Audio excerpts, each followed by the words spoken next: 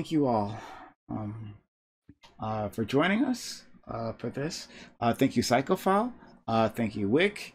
Thank you, Chris, who is half naked. And thank you, Boy Kobe. Kobe. And thank you, our good friend, Sunny. Thank you, Sunny, for stopping by. Um, and always happy to see my friend Kobe, a amazing moderator here at the channel. Does a lot for us. We're always appreciative of him. So yeah, that was a very long intro that we discussed this. And so yeah, I suspected New Zealand had residential schools. I had just never actually looked into it. So I'm not surprised. I figured they did, but yeah. And so before I guess let's do some introductions as to how you guys feel about all this, right? These schools. Psychophile, what are your initial thoughts about all this? Well, I mean, the mass graves and all the abuses that occurred were all undeniably bad. But I think we need to think about how we want to address this kind of stuff, because to me, the best way you want to go about it is asking the descendants, these indigenous peoples, like, what kind of reparations would you want, and I always feel like people on the left will say, like, just like, there should be more money given to them or something, but I don't know if that's necessarily what they're wanting. Maybe it's a return of a certain property, or maybe it's just recognition, and they don't want any assistance. You don't know, but I think it's I don't know how much effort is being put in that direction. Chris? I don't think reparations is on people's minds. I think what people are looking for is justice, and the Catholic Church owes a lot of it to the world. That, like, the things they've been doing are like just insane. I just looked up an article where recently they only just now considered looking at abuse against adults in the Catholic Church. Like, just now, they just now started opening up investigations for that. Like, that wasn't possible to be a thing before. So it's just another thing to add to the list of atrocities committed by the Catholic Church. They owe more than reparations. The whole this whole organization needs to be dismantled and taken down. It's completely disgusting.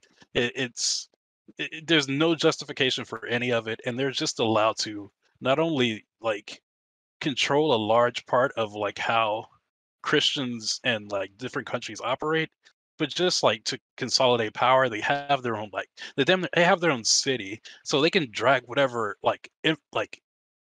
evidence and information they have back to their safe space to keep it secret so nobody else can get to it, so they can hide whatever crimes they want. We have no idea what more they've done. It's insane. But yeah. Are you suggesting that we abolish the Catholic Church? Abolish? Yes. We need to do more than that. There's people who are in power today in the Catholic Church that need to be brought up on charges, multiple charges. I'm pretty sure there's people who are alive during this time of these registered schools that are still here to this day, that are still in power in these Catholic churches, who probably organized all this stuff. These people, they're still around. They're still doing all these things. They're still doing worse things. And we just let them do it. We complain about it when we find out the information, but what are we really doing about it? Well, as I understand it, the Catholic Church has national sovereignty, right? Correct? Yeah. They have their own.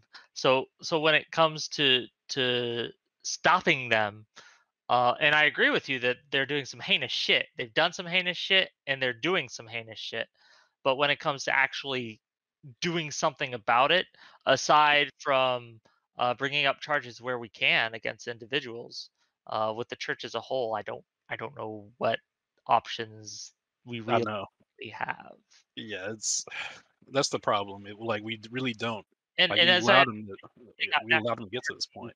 From Mussolini, of all people, Mussolini was the one who gave them national sovereignty, as I understand it. I could be Sorry, wrong. excuse me. Mussolini gave the Vatican national sovereignty. Vatican City. As I understand it. I don't know. Yeah, maybe. So the Pope was imprisoned in the Vatican City for like 100 years because they couldn't deal with like the Vatican City basically like some war in like the 1800s, kind of like the Vatican City was like tossed up between multiple nations kind of thing. And then it was just under Mussolini that it got signed. I wouldn't say that it was like, I mean, like I don't like the Vatican, I don't like the Vatican City. I think it's fucked up, but I wouldn't say it was like a, it was more of like he just paper stamped that had been in the works for like two Okay. for like 2 decades. Yeah. Okay. But all right. So, Wick, what are your initial thoughts on this? I mean, I'm going to echo what everyone else said. I mean, obviously, residential schools and the mass grave is just more evidence, more awareness of something that I personally did not know about until a few months ago, that I was ignorant of the extent of the problems that had gone on in the past in these residential schools in Canada, New Zealand, Australia, in those areas. I mean, I knew vaguely that they had existed, but I was not aware of all the atrocities that had gone through. So I think when it comes down to it, I think the most important part of all this is raising awareness, is letting people know, hey, this has happened, and educating people on the extent of the damages that have been done. So we can start, as I think Psychophile brought up a great point, is we really need to ask the people who are affected. And some of them are still alive today. We have people who are still alive today that have gone through these schools. And so we need to talk to them and ask them, what can we do? Sunny? Oh, yeah, go. I'm fired up. So, this is horrific. This is disgusting. This is just another event that has proven a lot of the atrocities that went on at the residential schools in Canada. I have a lot to speak on that.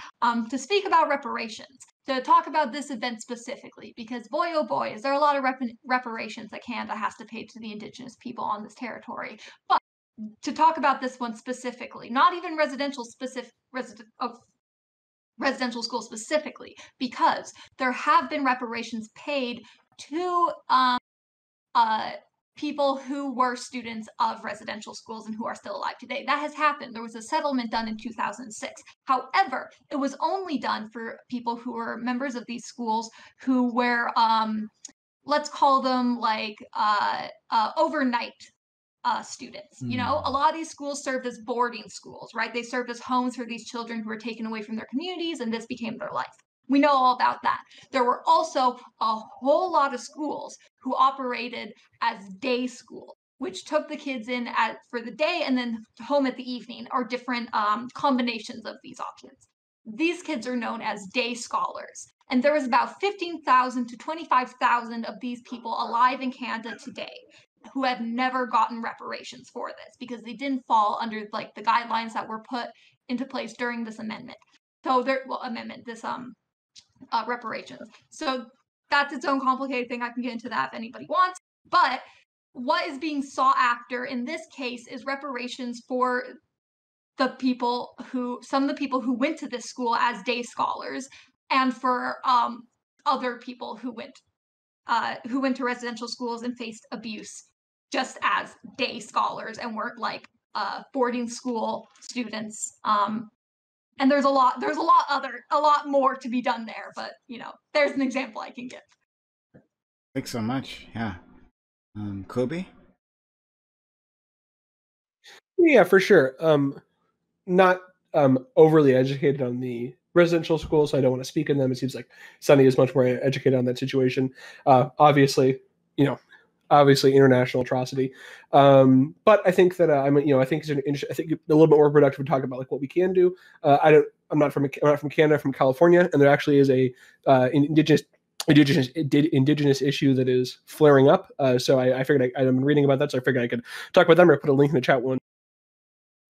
Sorry, I had to let go of my push talk button. So in California, on the California-Oregon border, there's this place called the Calmouth Basin. It's like a place in which there's water that moves between California and Oregon. California and Oregon have had a whole host of water problems for a very long time. There's a lot of resource dependence between the West Coast, up and down, a lot of water, a lot of our energy, etc. And California's coming, we're in a drought. We're coming into like the worst parts of a drought. And so right now, what's happening basically is the EPA wants to shut off some of the water that goes to some farmers in Oregon because there is a lake, I guess, that is upstream of this basin that is has a protected fish. That is a very important fish for this specific tribe. They fish. This is a resource that they feed themselves with. It is something that is a spiritual importance to them, and so on, and it's also just an ecologically important fish. I'm not very knowledgeable about North Californian fishes, but I take the people's word for them. But what's happening right now is that if anybody of you remember the Bundy standoff, not Bundy the serial killer, but Bundy the ranchers, a couple of years ago, a bunch of ranchers in Oregon had a big standoff because of a grazing rights or something like this. I don't know, or something. It was some like ridiculous thing where they just didn't. I mean, it really, I think, was they didn't want to pay. Quickly, it was they had their cattle and they were grazing their cattle on federal land, right? And they're just like, okay, we'll pay up, right, for doing that. They didn't want to do it, and they made like some like, oh, our liberty is being violated here. And then there was a standoff, and white people pointed guns at cops, but cops were like, oh, let's negotiate with them rather than murdering them like we would do if they were black. Any which way, sorry, I'm getting distracted, Kobe. But the Bundys are getting involved in this. They're trying to do a water war with this, and it's a very unfortunate situation, right? There's not much support for. I mean, this is a very small tribe. I was just looking it up. There are about 200 tribes in California.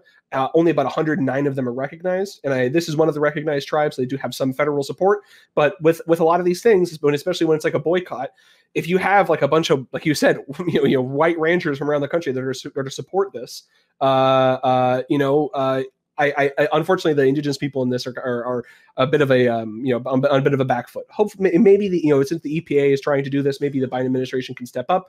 I know that there's some more indigenous representation in the Biden administration, so we'll see. This perhaps will be a good test. But the reason I bring this up, not to kind of take the light off of the residential schools, is because when we talk about fixing the problem, kind of addressing reparations in general, we have to remember that like there's a wide variety of tribes, and a wide variety of tribal issues. Like I just referenced, there are like basically three broad categories, right? Which would be like urban Native Americans, which would be kind of an old fashioned term, but these are Native American people that live in the city, don't live on a reservation, don't have much of a connection to a reservation. There are, of course, tribal Native Americans, and then unrecognized tribal Native Americans. And if you are, depending on this category, this really affects very broadly your relationship with, in America at least. Don't know much about Canada, but it massively broadly affects your relationship with the federal government and also your relationship with discrimination, right? For example, many Native Americans that live in cities face racial discrimination from the different, the people, different, non-Native Americans in the city, and they also face kind of discrimination when they go back to their reservation because they go back to these communities because they kind of seen as like an outsider, and then of course there are many unrecognized. There's no many people don't know this. There's no definition of what a tribe is to the federal government. That is right to the federal government. It's just ad hoc. They just give it out to the what it makes sense for them.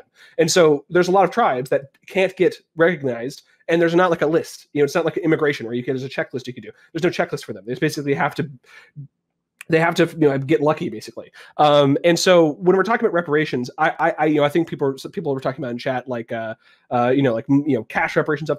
I personally would see in America, and I think this is probably the same for Canada, there probably needs to be like a commission that is set up to like look at every single, try to get the categories of like Native Americans broadly, and then address reparations for each of these groups, right? So like cash reparations would probably be a lot more effective for Native Americans that live in cities, because they're not going to benefit from, say, infrastructure on a reservation they don't live in, right? But if you're on a reservation and you get $10,000, but you have no infrastructure, it's not good. It's there's a whole lot of problems there that's going to be popping up, right?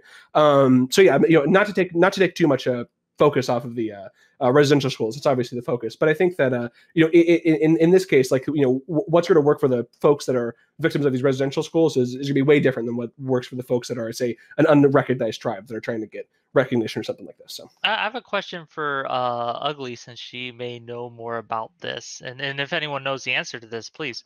What are they asking for in terms of reparations? The people of the boarding schools who had been affected in Canada by the indigenous people. What are they asking for specifically?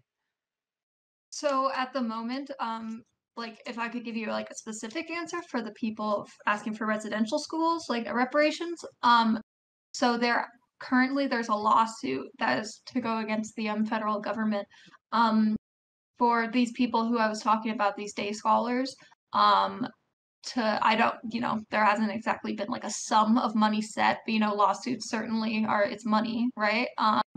So, I get they're like probably looking for anything, honestly, Gotcha. Okay. and this is specifically after this has come out, and so 105 people are on board for the lawsuit, like it's like a class action.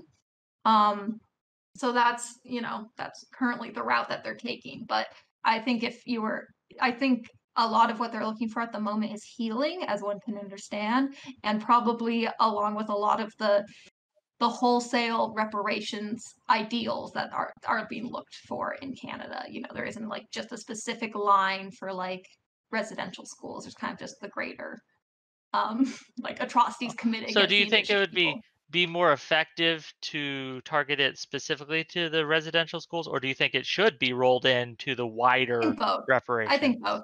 I think Okay. that I think immediately that these people can do this lawsuit and get some money, for sure.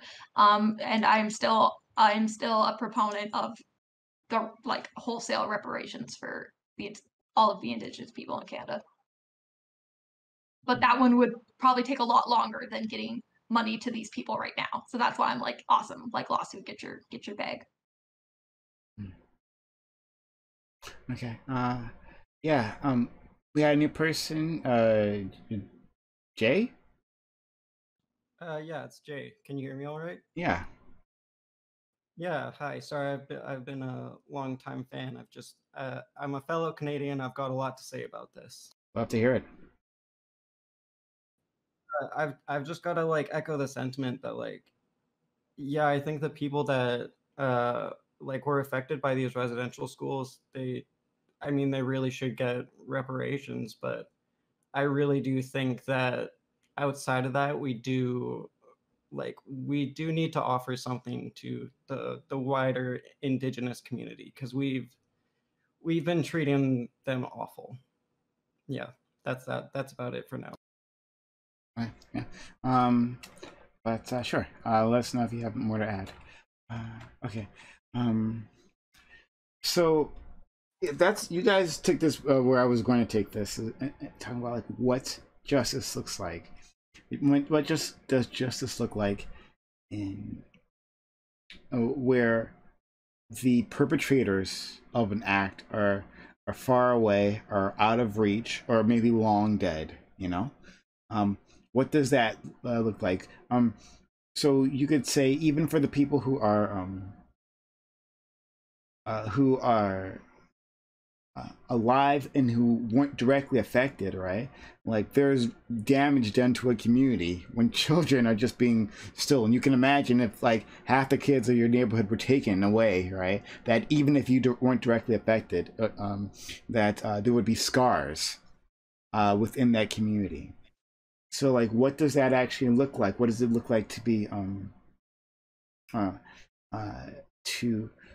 I guess to try to become whole? I don't know if there's ever a way to become whole, right?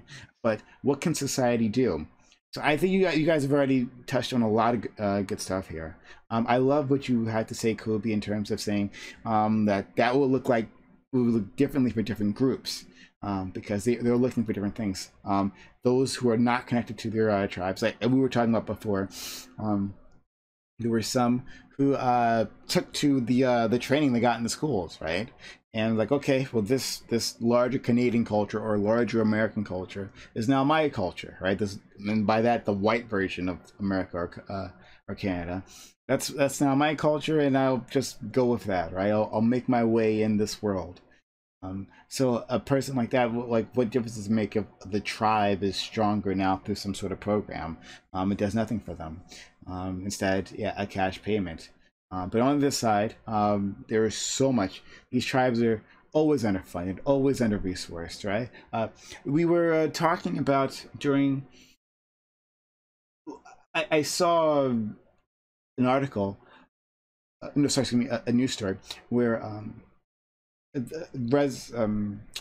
reservations didn't have plumbing, right? They don't have plumbing. They'd have to go for their water, right? Travel very long distance, like fill up huge tankers of water and bring it back. There was the what happened when the Native Americans, at least in the states, asked the federal government for medical assistance in terms of resources, right? In terms of medicine, in terms of just straight up money to handle COVID-19. What did they send? And this was just unbelievable, but also very believable. They literally sent them body bags. Just wow. Yeah, like, in case you thought that racism and bigotry towards our indigenous brothers and sisters was something in the past, right? Just something we did in some far off time in the Wild West, right? No, that's happening still here today in terms of how much we don't give a shit about these people, how much we don't. Is this supposed to be like a joke or something? It wasn't. Why would it be a joke?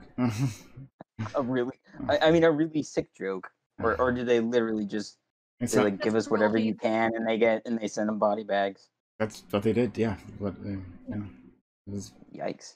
I sent them body bags. Yeah. Recently, probably a commission. Oh, the national, the health authority found that 35 schools on reservations, so indigenous schools, were found to have lead contaminated water. 35 out of 261. That's a big issue up here in Canada, is that there's not safe drinking water on reservations. That there recently there was a big news story because representatives of a nation in Canada that had an issue with their drinking water like got into where Trudeau was speaking to a bunch of like rich people and started shouting things at him about the atrocities. And still nothing's really been done about this. So yeah, it's still happening today. Lots and lots. There is a when Prime you say, what does justice look like, and unfortunately I think in many of these cases justice just cannot be done, and that's unfortunate. However, what we can do is try to fix the issues that these injustices have caused as best we can. We're never going to do it entirely. We're never going to do it totally, because most of the perpetrators in a lot of these cases aren't with us anymore. And in the cases that there are, it's going to be very, very hard to prove in some sort of court system and things like that. But when we talk about these issues that a lot of indigenous people face in their communities, specifically when it comes to their communities, just changing how we deal with those communities, I think, is an important first step. And Ugly Pie mentioned the drinking water situation in a lot of these cases. I think that should be step one for the government, is to go and make sure that they have livable conditions, first world conditions in these locations. So That's just my thought. I kind of want to push back on this. Because you said this before, then we'll go to Chris and Kobe. I kind of want to push back on this, and a little bit, right? Because first of all, like, awareness is not a bad thing, right? Yeah, right. But I feel like it's like always a conversation we have in these spaces. Let's raise awareness. Right? Where these problems like are known. It's not like the government, for instance, doesn't know, right? What we need is action to be placed on to push pressure on those governments. So that's what actually has to happen. Like they know the people who can make a change to these situations. There's already activists out there who raise awareness, so officials know what's going on, right? It's just that they either they don't care or they aren't empowered to do anything, right? And there's no political pressure to force change. So Okay, like, when I so like, it just so just finally, and I'll let you respond.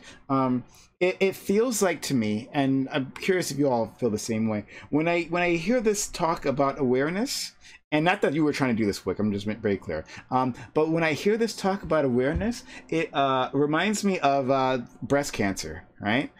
Awareness about no, we got it. We It's our reparations. exactly, yeah. Like buy all our stuff to raise everyone fucking knows about breast cancer. Everyone knows you did it. You buy Mission a pair accomplished. of these shoes, we'll give a pair to Indigenous children. Exactly, right? So that's what I hear. Again, I know you weren't trying to do that, but that's my thought. But wait, go ahead, you can respond. Okay, well, when I talk about raise awareness, you're absolutely right. The government knows what the fuck it did. But the problem is, like, for example, and I can only speak anecdotally here, is I didn't know the extent of it until very recently. And until I knew the extent of it, how am I going to put pressure? How am I going to join my voice to those putting pressure on the government to fix their shit? So when we talk about raise awareness, I know it can be used in a commercial way, it can be misused, and a lot of times it is. But it is a necessary first step, because the more people who know just what was done, the more pressure they can put on the government, and the more people who can raise their voice with our Indigenous brothers and sisters and say, hey, this is not okay and shit needs to be done. And so that's what I mean, to clarify Yeah. when I say I mean, there must have been people who worked at that school where that mass grave was found. They had no idea those bodies were there. You know? No, there absolutely No, weren't. I, There I, are the Like, children every the children knew that they were there. Well, an interview done from one of the men who as actually a survivor of them. He's only 67 because a lot of these people aren't actually that they old, and there's they actually all knew some teachers that they are all knew still the alive bodies that were went there. there. Yeah, so when he went there from kindergarten to grade 3, and all of the kids knew that there was a grave site somewhere they knew there was a grave site, because you think the people would notice if a kid just disappeared. They would notice. They knew these kids, but So no why one wasn't it knew, found until now? because no one knew where it was. And man, I'm so Oh, glad I can talk about this. So, the nation where this happened, the nation that lives on the territory where this happened, has known about this for decades. They've known about this, and they've been trying to get the information out and have been being ignored and being covered up. And so it was a member from this nation that was finally able to get enough money to hire someone to do a radar scan, and that's how they have found it. They haven't even dug up this gravesite yet. It's only from radar they saw all these bodies. It crap. was being purposely covered up and ignored. Let's go. That's depressing. Let's go to Chris and then Kobe. Okay, I want to push back slightly on a point Wicket made about there not being able to be any justice. This might come off as radical, but I think not only should the governments be like doing their part, providing reparations on all this stuff, but they should be forcing the Catholic Church to do their part, also contributing reparations, fork over any information that they have, oust anyone who's responsible, who's still alive, right? Or give the names of the people who are responsible. Force them to acknowledge this stuff. Force them to be a part of the healing of it, or ban them from operating within their country. I think we should be doing that. We should be classifying some of these organizations, like the Catholic Church, as a terrorist organization at this point.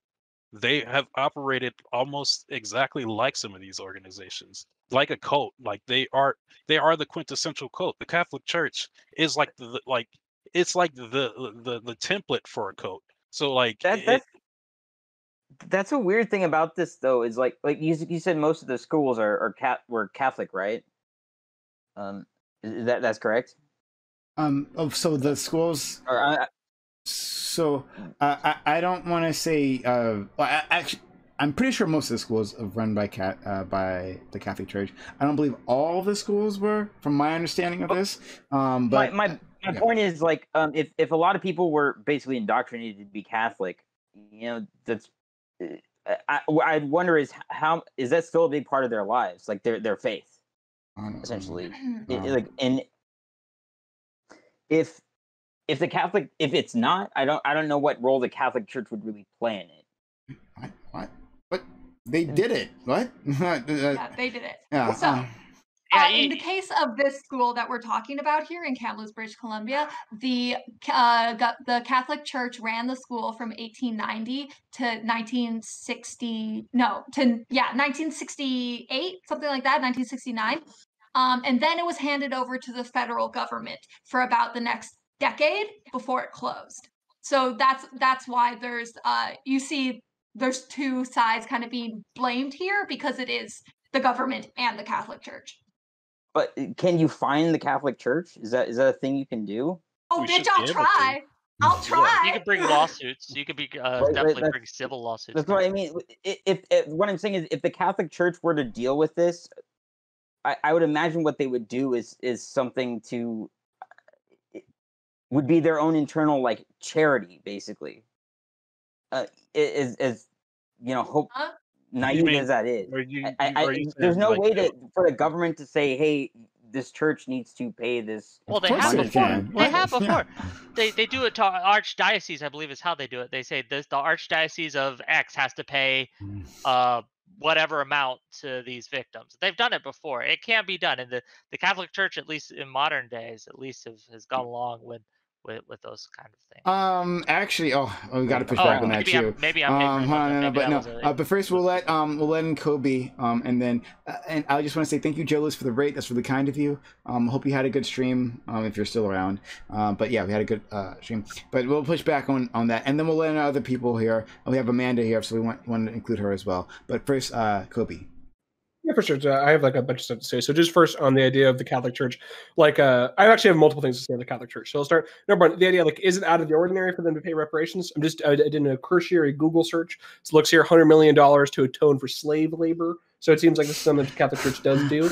I mean, perhaps it would be reasonable to say maybe perhaps like you don't want to have a situation where like the Catholic Church investigates itself and then like it makes a bunch of money by like getting goodwill or something. But that's that's tertiary discussion in my opinion. But the second thing is that so listen, okay, I hate the Catholic Church. Okay, not a fan of the Catholic Church. I'm not a fan. In the Warhammer 40,000 universe, there's a class of a demon hunter called the Inquisitor. I'm like an Inquisitor, but for the Catholic Church. Okay, I learned about it. I have gone inside it. I was born inside of it just to destroy it. Okay, but I do not agree that I necessarily think that like going after the Catholic Church is should be the number one on the list here. I think the Canadian government can probably do more material good in the short term. The Catholic Church is incredibly powerful, and it's in Italy, and people. I don't know what on top of my head. I'm going to go out on a limb and assume that, especially Italy has been controlled by a far right party for the last 20 years.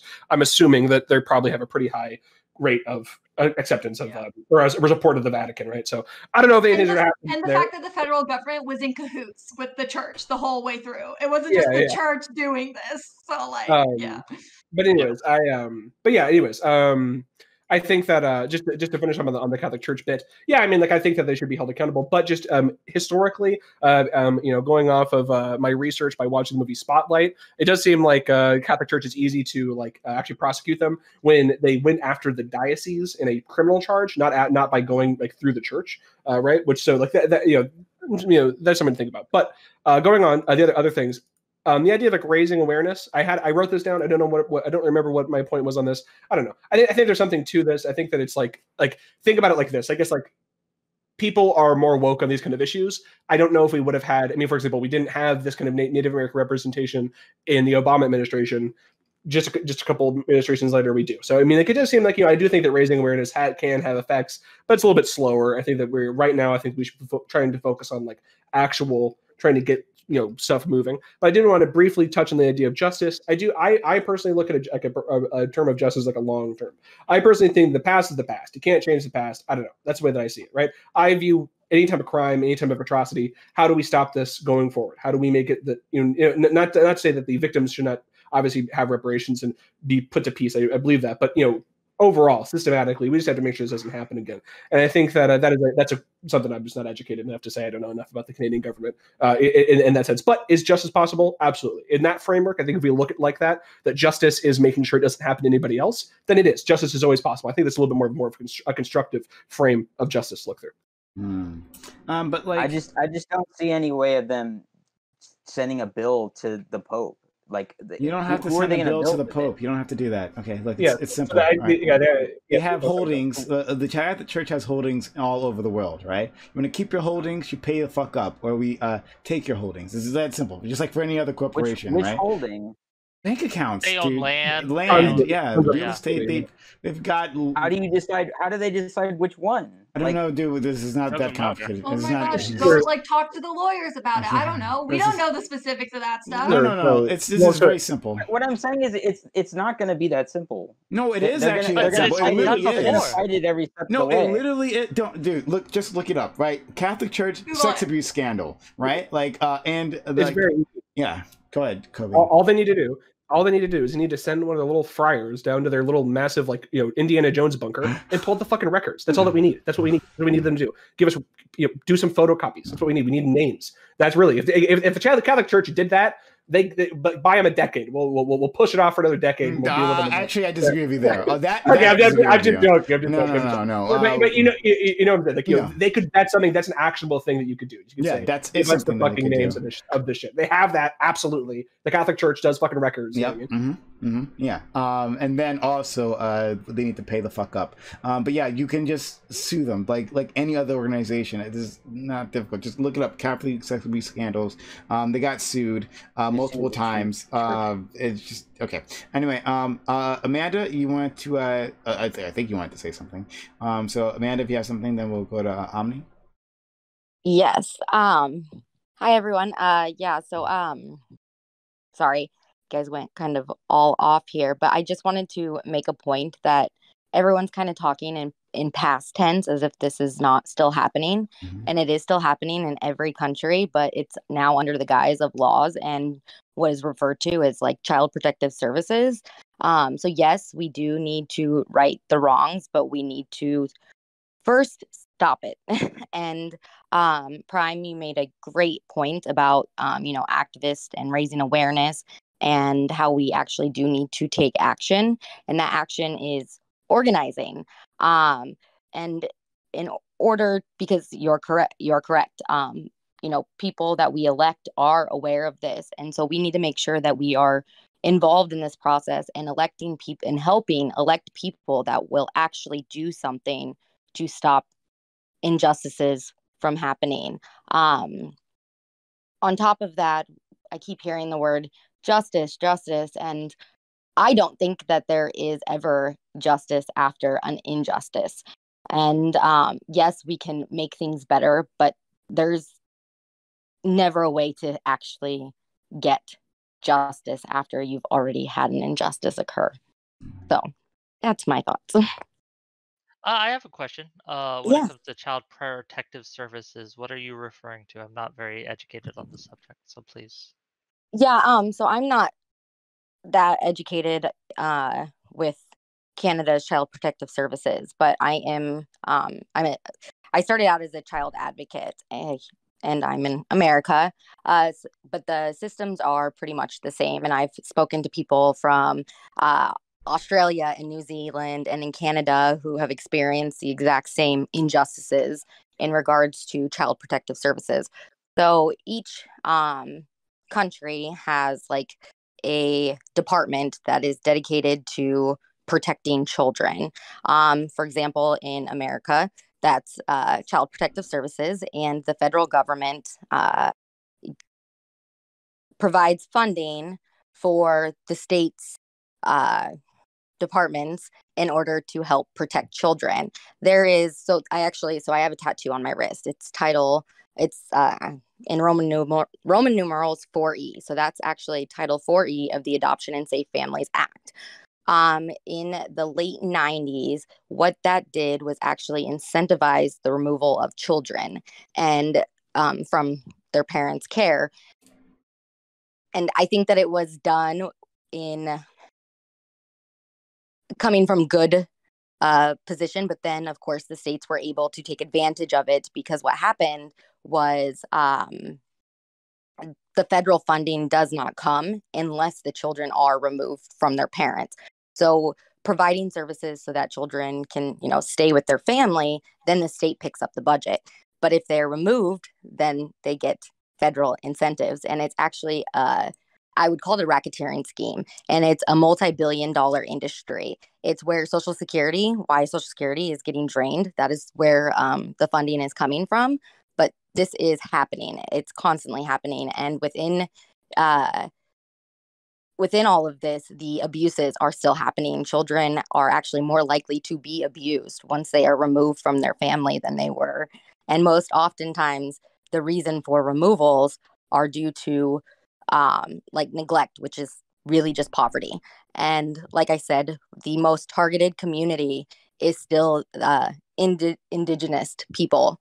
And so yes, we need to be talking in present tense. It is still happening, and we need to get involved and take action and get involved in the electoral process in every single country and scream at the top of our lungs until it changes.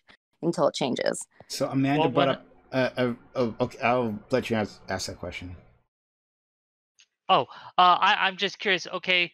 Oh, well, in this case, and again, please forgive me if I'm not as educated as I should be on this topic, because this is the first time I've heard about Title 4E. So just to make sure I understand, first of all, is that the federal government will only pay, or they will only get federal funds if a child is actually removed. So they only get money if they actually remove someone from their home. Correct. Up until Okay. I think 2018, there was a change to the law in regards to how the funding can be given, and it was added that if the child remains in the care of the parents, some of that funding can still stay, but it did not include grandparents or any other family members. And there's still these loopholes that just still further incentivize the removal of children.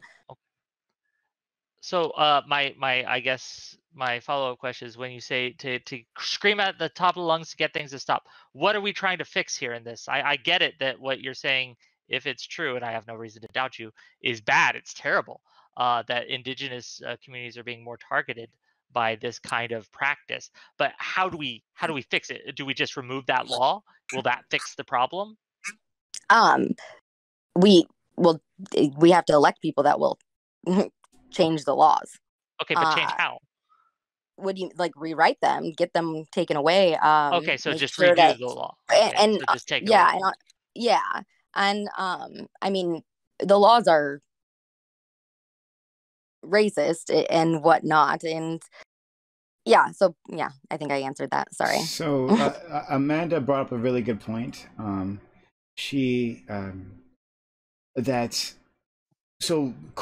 Kobe did, and Kobe had to step away, but Kobe brought up something interesting to talk about, like making sure this never happens again.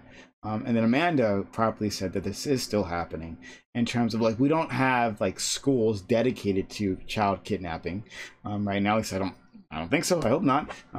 But when children are removed from homes, right?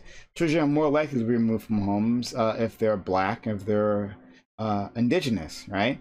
And why? Like, the reasons why are neglect, but it looks like poverty. Like, just these parents simply don't have enough resources. Rather than giving them resources that they can take care of their children properly, right? And there might be the fact that the children aren't being properly cared for, but like, rather than coming from a strategy, well, let's keep the family together unless there's obviously like physical abuse or or otherwise, right?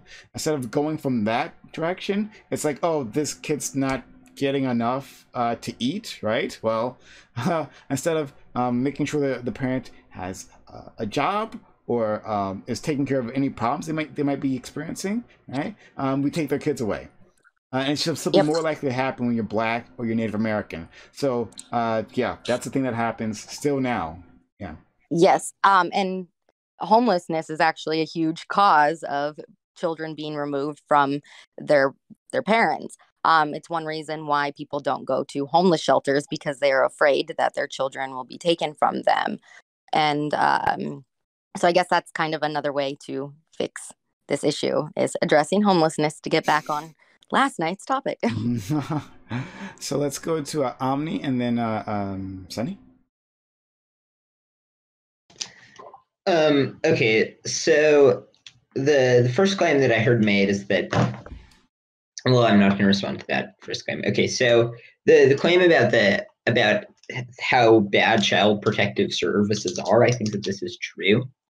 What I think the solution is, in a very free market fashion, is a sort of, so the way the system would work that I would advocate is, so you make it so that so you have stakeholders who have a financial, who have a state, who place bets on the quality of life of children, and then you have them determine what the policy of child protective services will be.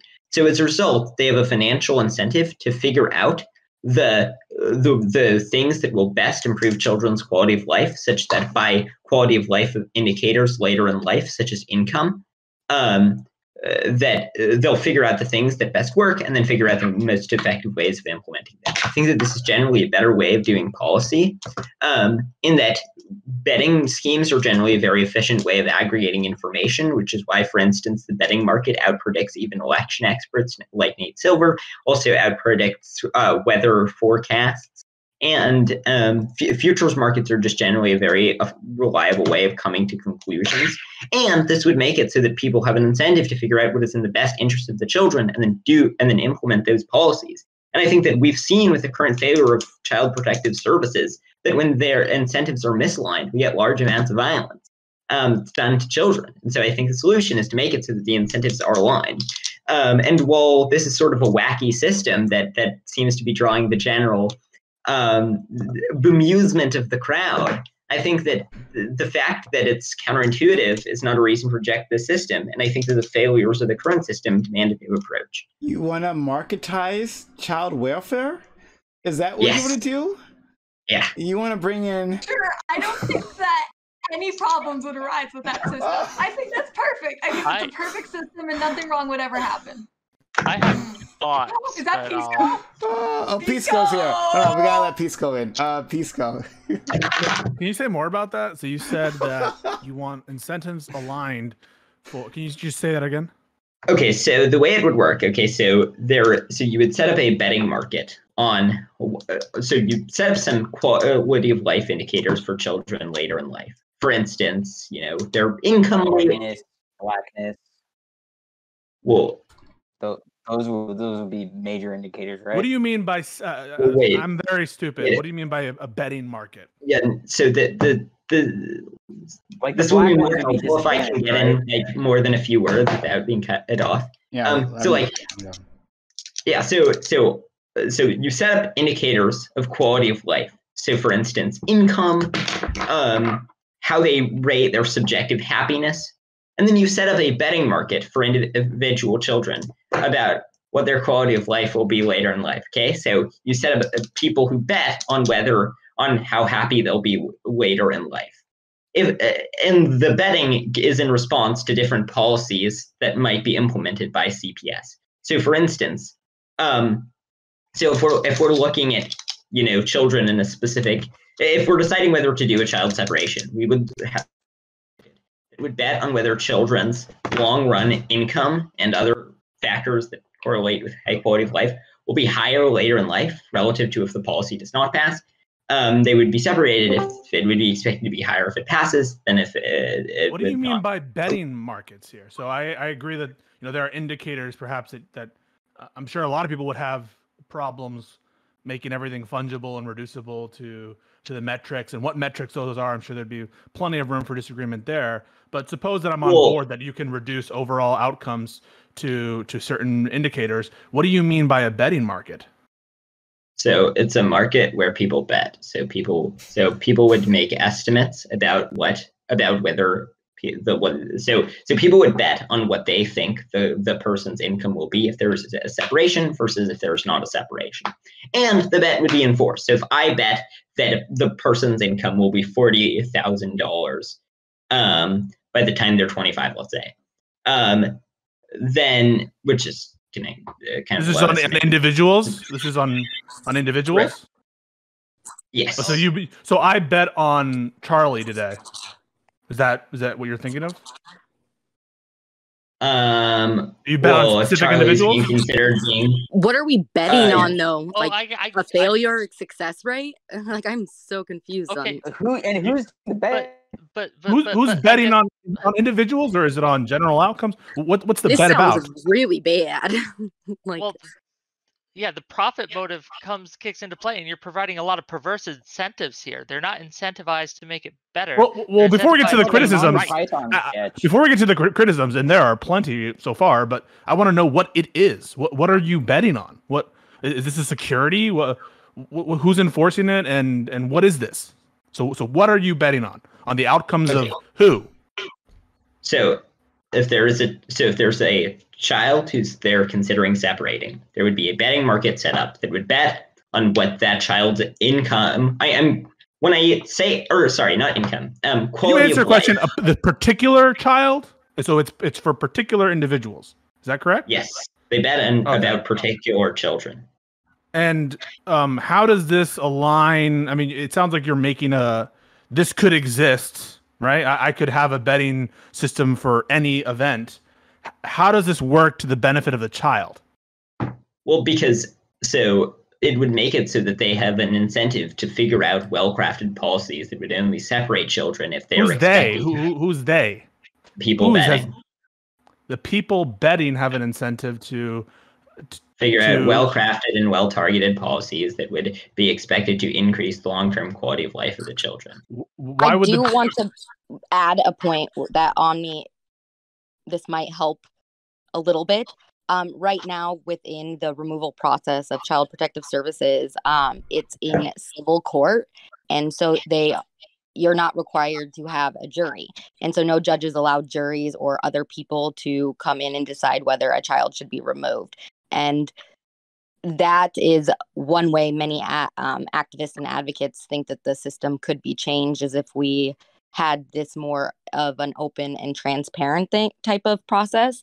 There, of course, is issues in regards to, children being underage and whatnot.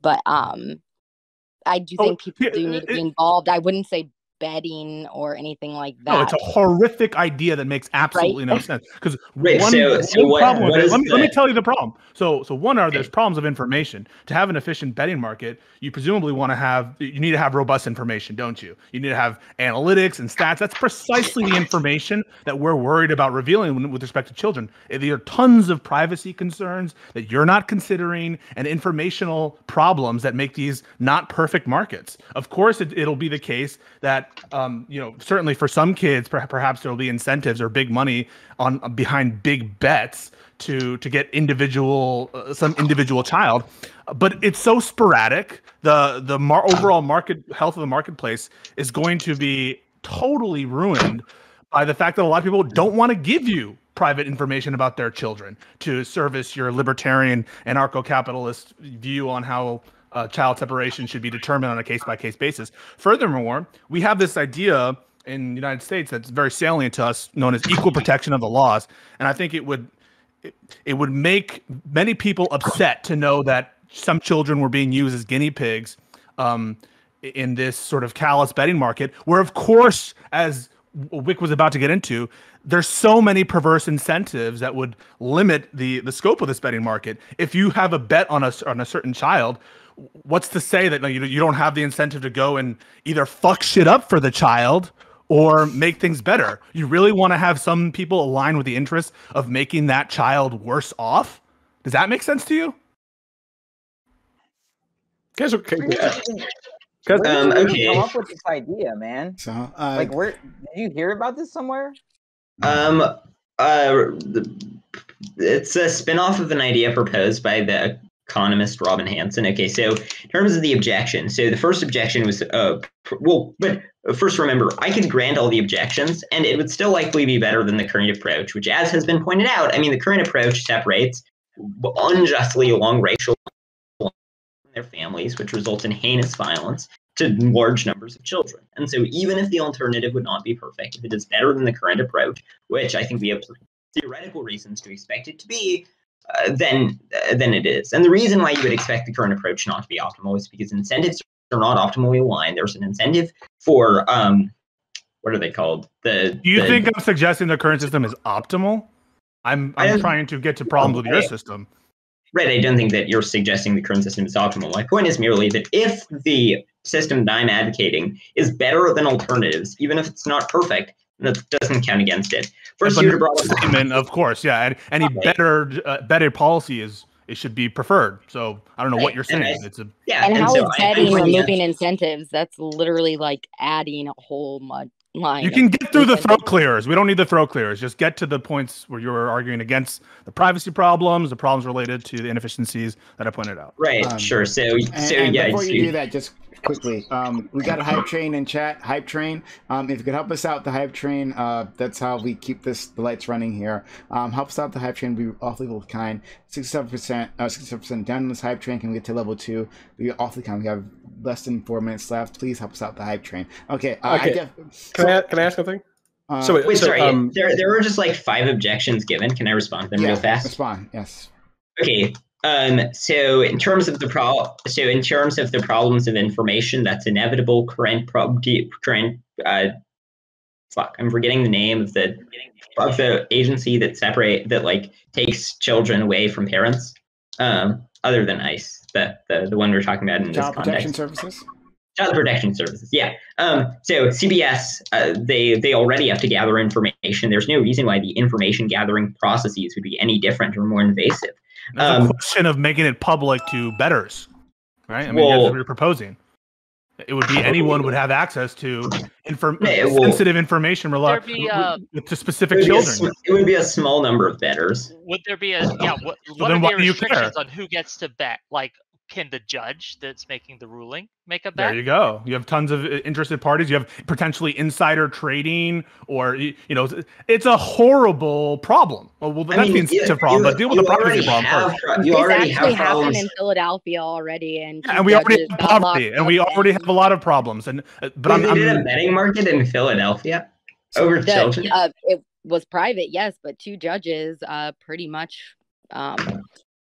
Got together with a oh my goodness, like a home for children, and I wouldn't call it betting, but yes, they took these kickbacks and whatnot. Kickbacks. You're talking about. Say more about that. Well, no. Can I so some judge issued an order allowing for. What did they say? So they actually removed, like, I think it was 1,500 children from their parents, and for literally like skipping class, and they didn't allow them lawyers or anything like that. And so they got a whole bunch of kickbacks, ended up in prison, was only there for a little bit of time, only got fined a little bit, and are now out living their lives normally. Who got kickbacks? So the judge. Yeah. So if I'm remembering this correctly, there was, like, I believe it was a boot camp situation. Please don't quote me on that, but I believe it was a boot camp situation in which the judges were incentivized to send kids for like whatever infraction, right, away to this camp. And that's not a betting market. It's not a betting market, though. That's you're getting a commission on sending someone to some.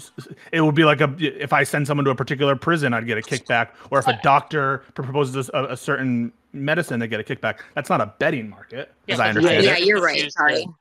This was used to illustrate one of the problems. Like, for example, if a judge is allowed to make a bet, or if the bettors are allowed to communicate with those the are the judge. incentive problems. Yeah, those are but I want to deal with the privacy problem, which he hasn't dealt with. Privacy's. Can we get to level 2 on the hype train? Anyway, Omni, go ahead.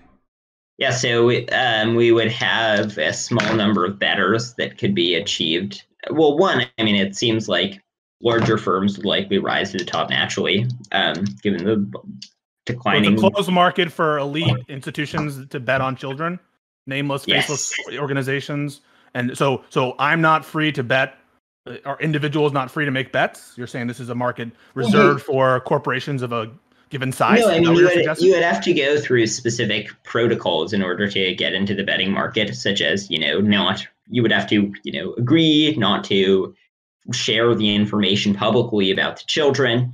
You would have to, there would be a lot of specific requirements to make sure that you're a reputable bettor rather than Suppose the parents don't want you betting on their children. They don't want to release this information. I mean, that would kill your system, wouldn't it? Unless Well, I you force mean, them to give it up, right? well, yeah, we would similarly to how currently parents are forced to give up their children often if we conclude that they're inadequately taking care of their. So giving up their children in custody hearings, if we do that, we might as well just release all their information to some market participants, right? There's no problem there, right? I mean, there might be a little bit of a problem, but I think it's better than the current approach. I mean, the current approach has all of the problems in that it has massive amounts of corruption, massive amounts of misaligned incentives, but there is no one who has an incentive to care about the well-being of the child. Under a market system, there would be people who have a financial incentive to figure out policies that would actually work and ensure high well-being of the children. I can't understand why you think that would be the case if you're presuming that there's going to be people betting against the children, right? If you're making bets, presumably there's someone betting against the children, right? Whoa. Yes or no? There is a benefit here, and this insane notion because it's fun. You're betting Right? on children's lives. It's fun. Hold on. So, Wait, so can I have an answer to that How long question? are we Yeah. gonna keep this going? Oh, hold on. Stop. So, you want which question you want to answer? Yeah, are people betting against the children? No. So, No? well, Betting sort of. against every child. Oh, sort of. Yeah, you could. What do you mean no? I mean, so if there's an Wait. event, someone bets on the event to happen, someone bets on the event not to happen, right? Am I misunderstanding something? Right now, so people would make bets as to what the income of the child would be if a separation occurs versus if a separation does not occur. why does income matter? One of the indicators, I guess, Why it's the does- most salient ones, the one that come to your head. Okay, but the Yeah. income of a child. I mean, when Well, do children How are we does now? your race Well, affect your odds? it's what the income of the child will be in the long term, not what it is now. Will race be taken into account for those betting odds of their future incomes? What's the discount rate? I mean, how much are you discounting Oh future my God. cash flows as opposed What about to? their daddy's Well, penis size? Wait, Like, okay. what are we? What are we? Trauma, What are the just criterions like for There are our like bet? 5 questions here. Sure. Wait, okay, One at a let's- time. Stop. All right. so deal with the problem of. So I asked you a direct question. Wouldn't there be people betting on the event that the child not reach that threshold of success that you think they might? That you like, let's say that I only bet that people have good outcomes. Surely there's other actors who don't bet that fashion and who bet the other way around. No, so the way that it would work mechanistically is people would, so there would be sort of stock-esque things where people get a certain percentage of the income of the child over the course of their life. So the companies would. What? So this is something separate. So what you're saying is that No, there's this going to be is the residual betting, claims okay? on cash flows from the child. Does the child have any say in? This is literally exploitation of children. Yeah, I mean, it's, Like, No, you're it's saying that we not- have to garnish it's their not- wages. Games shit. Wait, It's crazy. No, this is not exploitation in that they are paid out by the government. The child does not pay at all, and they're only paid out when they're an adult. So the only person who it's costing is taxpayer money. Right? So Are people betting against the child? I mean, you can no, short stock. I You can sell stock, so the value goes down. You can short it. Betting for other people. Right, so people pay money, and then they get a percentage of the income that the child would pursue over. And then, so whether the price of the stock in the child would go up or down, after the child is separated from their parents, would determine if a separation occurs. So as a result, there would be an incentive for people to figure out if a separation would be, a good way, would improve the long-term quality of life of the child, and then to only bet for How it. does the betting market affect the ultimate dispositive decision on where the child ends up? So, I mean, how does the betting market affect what the decision is with respect to the child? Yeah, whichever one is rated as higher by the betting market. What do you mean, whichever one? So there is a betting market where so there would be a cost for the share of the child's income, or not income. It's not just you build this as like stocks in the child, but now you're saying that there's stocks in a particular treatment of the child. So which one is it? Is it a residual claimant on future cash flows from the child's success, is it stocks in the child if a policy passes? There would be a second stock in the child if it doesn't. Are you bullshit? I mean, it sounds like you're just inventing. You didn't talk about second stock. So now there's two different security type things. Can Ani Dude, go read the chat that's currently going on right now? So maybe he has an understanding of what he's saying. So Amanda, just so you know, if you could put on headphones, because every time we unmute, we hear like a feedback from the stream or from this. So just put on headphones. So there's two security. Oh, sorry. Yeah, go ahead, Pisco. Then I actually want to let Kobe in afterwards. Okay. Yeah. There's two securities. So what you're telling me is there's an overall investment in the child's future cash flows based on how the indicators are, which I guess are redeemable when the child reaches 18. I mean, you didn't tell me. And then there's another tradable or betting market in what the actual treatment is towards the child. I'm not understanding this. Yeah, so there would be one. So there would be a stock in the child, if relative to it, if they get separated versus if they don't get separated. So are they two separate stocks? So one is I'll put all my brownie points in separation for this particular child.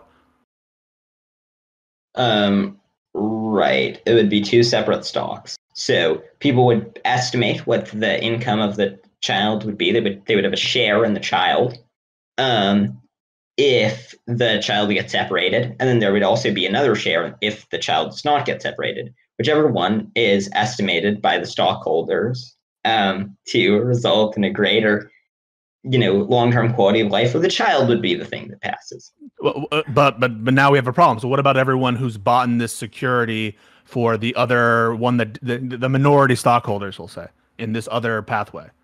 They go to zero because they just got bought out? Well, no, I don't mean, understand. So the purchase of the stock would be, if you were betting on a world and then that world does not happen as a result of it getting so like if I place bets on what will happen if the child is not separated and then the child is separated, then I would get my money back. You would get your money back? Then, well, yeah, if I'm betting on a thing and that thing ends up not happening. Is that how casinos work? You There's fail no your incentive. bet, you get just your money destroyed back? the incentive. Yeah. There's no risk? There's no risk. There's never... No, what's the risk? Well, no, there is a risk because there's a probability that the child will get separated. There is a probability that the child will not get separated. Investors and by the way, the only way that's decided upon, there's no factor that takes into consideration on separation other than the value of the stock as investors are doing. So you can see a lot of manipulation here, right? Let's say no one knows about your child and you're just a rich guy. You can pump up whichever stock you want, can't you? I mean, that's a separate issue, but and one other thing. Yeah, wait. I actually want to address that because okay, kind of a pretty good objection. Okay, so in terms of concerns about market manipulation, generally there's a good economic reason to think that there would not be market manipulation. And the reason is because if someone else is trying to manipulate the market, then I can get a lot of money by betting against the guy trying to manipulate the market because he's making irrational bets, which is why in lab experiments you consistently find, for instance, in futures markets. How can you make more money? He's just going to get you just told me he's going to get all his money back, right? Well, there's no risk, and it wouldn't matter because if I don't have enough capital, some threshold of capital, I can't overcome him, and he essentially outvotes me because it's just, I don't know, 50% plus one. It makes it outvotes you. What if he outvotes you? Then if he's placing investments on a particular state of the world and he outvotes you, then that state of the world would occur. Okay, so what if I invest $1 billion into one potential? I mean, what happens if I'm right? I mean, you get a lot of money if you from who? Correct. So from the government. So the government. So a child makes out pretty well. He has a nice life. He makes $80,000 a year, and I bet $1 billion on that outcome. Who's paying that out? It sounds like you haven't really thought about this at all. Well, no, I mean, I have thought about it for like minutes, 20 minutes. Yeah. It's one of the dumber things I've heard said on this panel. Oh man. There's like multiple securities. No one understands how it works. Like, is there a cap to how much you're allowed to bet? because There's not a cap to how much you're allowed to bet. like, okay, if there's not a cap on how much you're allowed to bet, then surely there's a big fiscal drain. Anytime there's a lot, it's not very unlikely for a child to succeed reasonably well, and it sounds like it's uncapped fiscal problems for your state or whatever municipality. So the percentage of the money that they would get would be such that it's on average only about an average return on investment. Okay. An average. Okay, so sorry. I'm gonna. Oh boy, don't worry, Pisco. We'll get you back in here. We'll let some of the other people in. But before that, I just have one question, right? Because part of what affect, right, the outcome of like whether a child is taken from the family. One, oh my God, like the incentives for like for child services, right? Like the incentives for them, for instance, to not take away a child from an abusive family, amazing, right? So, like, okay, but beyond that, we take away children for abuse. So, wouldn't that abuse be a factor? And so, wouldn't investors want details of the abuse of the children? Is that part of the details that would be shared? Yeah, investors would get details about what's going on with the child. Thank you. Kobe. Okay. I just want to make a quick clarification. Is the person you're citing is Overcoming Bias, Robin Hanson? Yes. Okay. So I was looking at a couple of the of this man's other ideas. It's a very interesting world. I'm just going to. I would like to give it up to Nine Tails. I feel like, but I'm just going to paint you a picture of what Robin Hanson wants very quickly, just very briefly, just two things. Wait, are you going to cite the article? Because well, no. So I'm citing his article from 2014 called "Why Not Egg Futures," where he talks about how women there could be like a stock market for women where they could sell their eggs, and then like I guess you could buy. It says like, hold on, it says right here, hold on. Such women might be helped by an egg future business paid to take on this risk for them. Such a business could buy eggs from women when they are young, freeze them, and sell them back to these women when they are old. What a and then he has another one called "What a Modest Proposal." Okay, there's this good one here. I need you to read the article, but I'll link it in a moment. I just want to read another one. I just pulled it up. I find Robin Hanson says pretty hilarious things much of the time that are often interesting. Okay. So to celebrate Pride Month, I'll end up with this. Celebrate Pride Month. He has an article called "Gays as Foragers," and he says attitudes towards gays and polygamists offer an interesting contrast. Gay sex was illegal not that long ago, while polyamorous sex has long been legal. Yet today, gay marriage is much closer to being legal than polyamorous marriage. Save the children is one of the main arguments against polyamory. Young girls are supposed to be unfairly persecuted to marry or persuaded to marry boys. Yet boys seduced by gays fail today to motivate such a save the children impulse.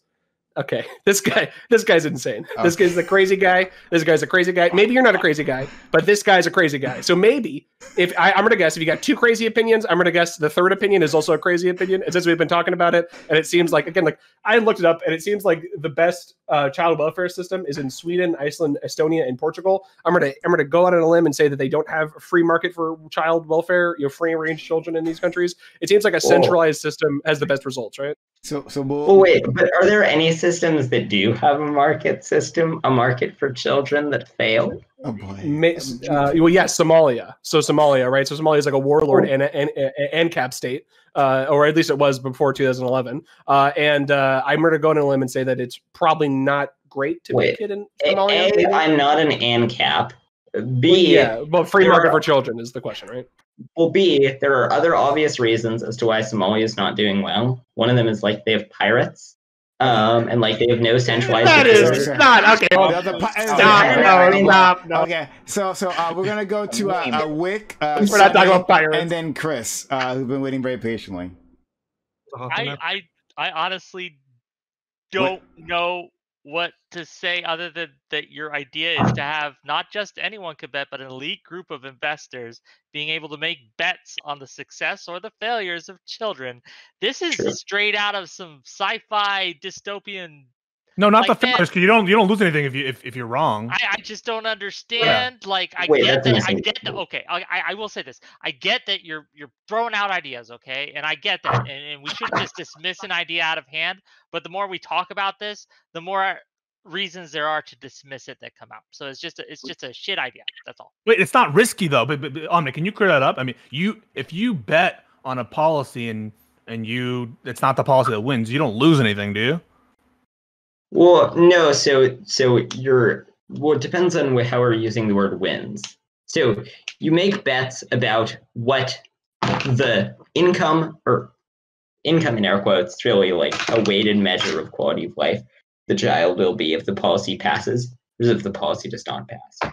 Sorry, when I say if the policy passes versus if the policy does not pass, I mean if the child gets separated versus if the child does not get separated. So then, if the child gets separated, when my bet was only about what would happen if the child does not get separated, well, then I don't gain or lose. But if I say if the child gets separated, this will be really bad, but it ends up being really good after the child is separated, then now you've just introduced another variable, because now you've just said that there are two outcomes and you can bet pro or negative on either outcome. You've just increased the number of possible bets by 2. You understand that, right?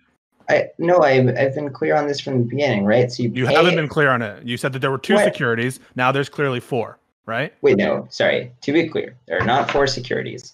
There is betting over the price of the initial securities. So if I spend a lot of money on the initial security and bet that your, weighted measure of quality of life, let's say, will be $1 million. Let's say that's quantified in rough measures, but it actually ends up being 500,000. Well, given that the amount that I put in will be would be the amount that I would have put in if it were worth $1 million, I would be expected to lose money. So if I make bad predictions about what is best for the child, then I lose money. So it's about trying to match what they actually turn out to be. You're trying to match? Yes.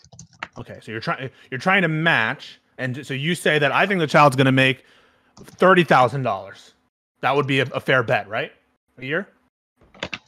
And of course, right now we're only talking about money because that makes it easier for you. Because before you said it was a very profound measure of well-being, and that we were going to include not just money. But now it sounds like everything is money. So how it's complicated with money? How are you going to introduce other variables? It's not just money. You would look at other factors. So like what? I mean, how are you going to reduce that to? Such as how they subjectively rate their quality of life. Like their health, I guess. I don't know. Think about how many lawsuits there will be for investment bankers or whoever who's helping invest into these resources. How many lawsuits and transaction costs there will be, and how much wasted effort and breath there will be on accusations of tampering, on monitoring costs to make sure that children aren't lying on their forms, to have pencil pushers and lawyers check over and revise all these markets. You're not considering the big picture. So many suits. Oh, well, one, like you would not be able to sue children. Like you wouldn't if they lied on a form. Yeah. Oh, what if they lie? Of course you can. Yeah. They're 18 and they're like, I'm having a horrible time. Your security is now worthless. When they're 18, maybe they would. I don't know. I mean, I don't know all the metrics that we would use. I mean, maybe you just use income. I don't know. So the government forces you to answer a survey, right? Because you can't opt out, right? And so now you're forced to. Okay, sure. We can just look at income because I think income is a pretty good. Okay, so now so everyone be clear. The only thing we're worried about for child well-being for the sake of these securities is income. That's it. That's it. And you think that income properly represents outcomes for children? Are you insane? I think that income is a pretty good heuristic. I mean, there might be other things that we could include, but it's hard to think of them off the top of my head. Ask my buddies in law firms whether income is a good heuristic for happiness and outcomes. Wait, sorry, I didn't hear what you said. Ask anybody in this world whether they think happiness and money are coextensive. Sure, there's some threshold between. Really, I mean, happiness and money are not coextensive. Happiness stops correlating with money very much at incomes above $70,000. Like maximizing it's a heuristic, right? So, no, I don't think. Do you guys all? I mean, right now, all we have is income. I would like to test that heuristic. Let's run an experiment. I have a PayPal button below. We can find out if income's over $70,000. Do you make a person happier? I think it's important an experiment we need to run right now. So, okay, don't worry, Pisco. We're gonna get back to you, right? I see a list of a few of He's you in going. trouble. I know. He's very much in trouble. Sunny. Omni. Are you Canadian? No, not that I know. Are you of. American then? I am American. Okay, cool. So, do you remember what we were talking about when you jumped in here? Catholic Church and the sex abuse scandal. Wow, I have so a you market-based did solution actually to know that. what we were talking about. No, see, we're talking about reparations for Indigenous people. After a mass grave was found in Kamloops, BC, of 215 dead Indigenous children from residential schools. And so that's what we were talking about. Then Amanda brought up how atrocities are still being committed today by child care services. And to speak in a Canadian context, it has been proven, and there are settlements being paid out. In fact, in Canada, over 50% of children in the foster care system are Indigenous, while 7% of our population is Indigenous. You know, we can see that's a little off. Now, I want to go back to what you said about income being a great determinant of happiness, or a great signifier of happiness. So lucky you get to talk to a survivor of the foster care system in Canada. Right here, Nine Tails. Thank you so much, Nine Tails, for showing up. This is I'm sure, a very intimate topic for you. And I want to give you that space. And so I'd like to ask, maybe Chris, want to wait for a second if Nine Tails can talk, or make it like a little fast, because I think, okay, no, she doesn't need time. She's not ready. Anyway, but I'm sure she'll have something to say. But I'm a little grossed out that you I spent so much time coming in here to talk about this new system where we're gonna bet on children to make them happier, and that their income when they become an adult is how we decide if they were happy or not during that time. So I want to push back and say that I think if you took two children who grew up in the foster care system, who were taken away from their families and child services, and they both grew up to make the exact same income. Let's say whatever income that is. Let's say they're billionaires, right? Oh no, excuse me, sorry. One of them's billionaire. The other one, they're impoverished, right? However, both of these kids were abused under this system. Do you think the billionaire is still fine that they were abused in that system? Do you think all the money made it better?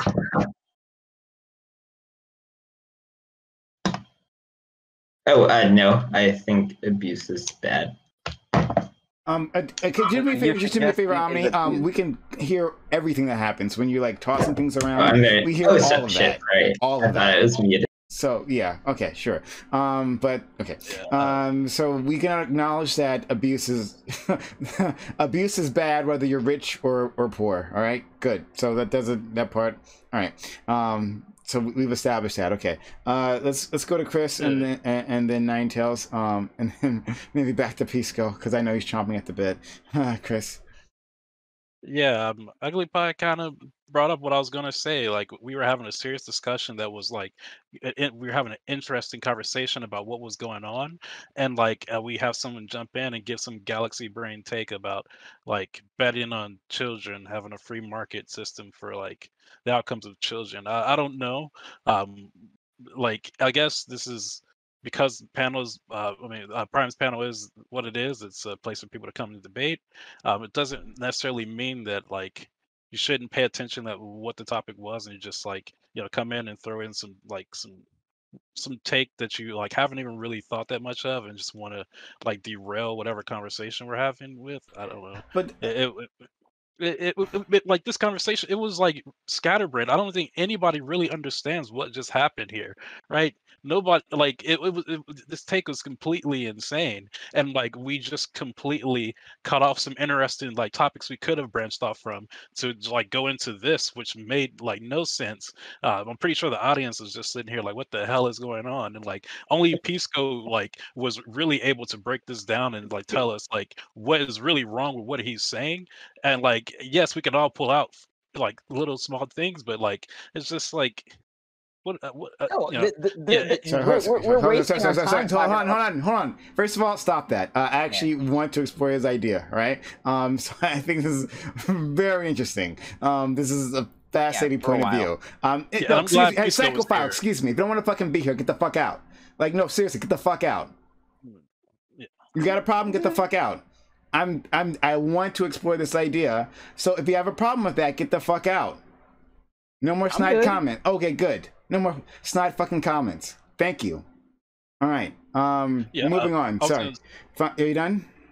I was gonna say I was glad Pisco was here, because if he wasn't, I don't think many of us could really grasp what exactly he was saying, or really could push back on every single thing that was Well, being I don't think said. he understands quite what he's saying, because he's changed it multiple times already. Before we were told that it was going to be a holistic measure of well-being that was going to include things other than income. Now we're told it only includes income, but it doesn't even make sense if you just say income, because money at one point isn't equal to money at other points. Anyone who has had any time in finance or economics knows about discounted cash flow analysis and how money in the future is worth less than money now.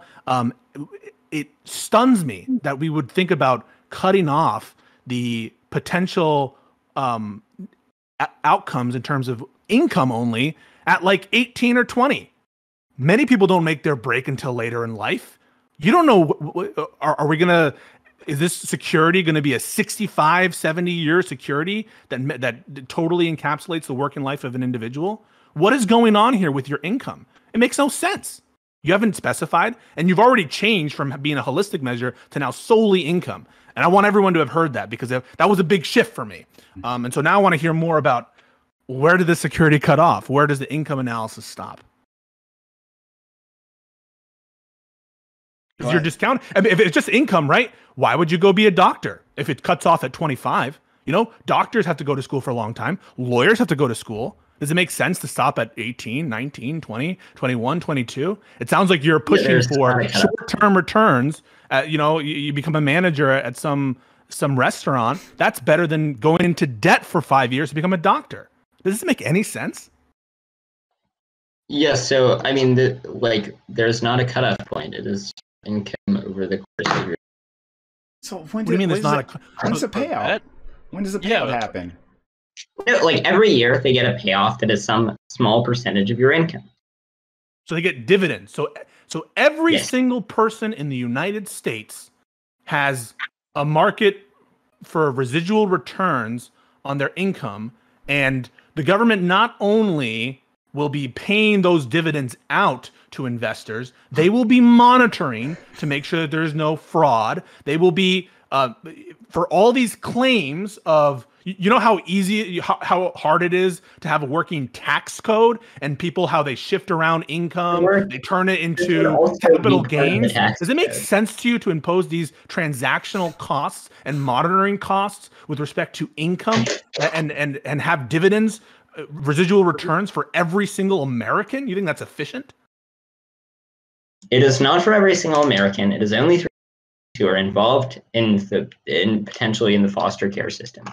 Anyone is potentially involved. So only people. I mean, there would have to be a specific investigation for it to be on the radar. You've already fucked up, because look, it has to be for. So if they're already in the foster care system, they've been separated, right? So the whole bet is about separation and about income. So if they're already in the foster care system, well then there's a problem. So they're already separated. Yeah. So there would be an investigation that would be done by the government agency, whose name I'm blanking on again. Child Protective Services. Yeah. Fuck, I just can't remember the name. Child Protective Services for some reason. So there would be an investigation done by them. They would collect evidence, and then you would set up a system where there was, the betting system with dividends relative to if they get separated versus if they don't get separated. All the problems about potential corruption already exist in the current system. And there's no reason why corruption would be expected to be greater if it were more of a privatized system. But under this current system, what Don't try to escape with general corruption here. I haven't mentioned general corruption. What I'm asking you is, why would you invest if all you're entitled to, sir? If all you're entitled to, sir, is a residual claim on like $70,000 you make a year? Why would big money invest in that kind of cash flow? It doesn't make sense for them to spend all the money to do research on children if all they're entitled to are claims by the residual claims on from the children. Why would they go through all the costs and problems of seeking research? Do you understand how much it costs to hire someone like me later on to do like a legal research into one issue? It's a lot of money if you want any competent research done. And so why would anyone invest on such a scant amount of money? Obviously, not everyone would invest. The type of people who you would expect to invest would be people who have accurate and reliable information about the subject who can expect to beat the market. It wouldn't be big firms, I'll tell you that. It's too little return for them. I mean, it would be... Well, wait, how large the rate of return is would be contingent on what percentage of the money of the children they get later in life. Well, okay, see if you can walk this through me. Individuals, in terms of general income, especially kids probably who are in these situations where they have had maybe hard backgrounds, aren't likely to make a ton of return for big firms. You would agree with that, right? Any individual, right? In terms of like wages, they're not going to make a lot of money. The rate of return would be contingent on the amount invested, obviously, right? So I mean, if it were 1 penny and in exchange for that they got 10% of the income. So I'll ask again. Suppose I bet $1 billion that little Timmy's going to make $80,000. I don't know throughout when. I mean, the bets since they don't have an end date, I don't even know what makes sense. Since there's no payoff date, what's the bet?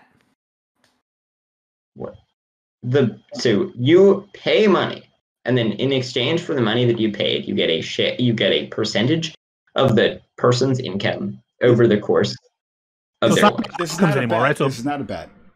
Well, it's a bet in the sense that, like, I don't know, that buying any stock is a bet. Yeah. So presumably you're entitled to some greater dividend if the guy's income or the child's income goes up. But now it sounds like those aren't distinguished on the basis of the treatment that you apply at t equals 0. May I ask something? So hold on. One at a time. Don't worry, we'll get to everyone. All right. Well, actually, we might not get to everyone. There would be. But okay. Wait, sorry. Can I just say one really quick thing? Respond to what Pisco said. Yeah, there would be so there would be betting on what the expected income would be, or rather, so there would be a price for the stock, for the share of the child's income, if they get separated, and then there would also be a price of the share if the child does not get separated from their parents, and so as a result. And then whichever one had a higher stock price would be the thing that happened. Okay, so what you're telling me is some kind of initial public offering that's outcome determinative on the treatment that's applied to the child. That I understand, okay? Though I guess everyone's incentive would be to sit out. Like, why would you spend money and lock yourself into to this stock at time equals 0? Are you limited to when you can buy this stock? It has to be before a decision is made on treatment? Yeah, you would have to buy it before a decision. So you can't sell it. So you're losing a lot of efficiencies in terms of the market if people have different risk assessments. You're locking out. You're buying it and you're stuck with it, aren't you? You can't sell it. The initial purchase would have to happen before a treatment's done in order to determine what the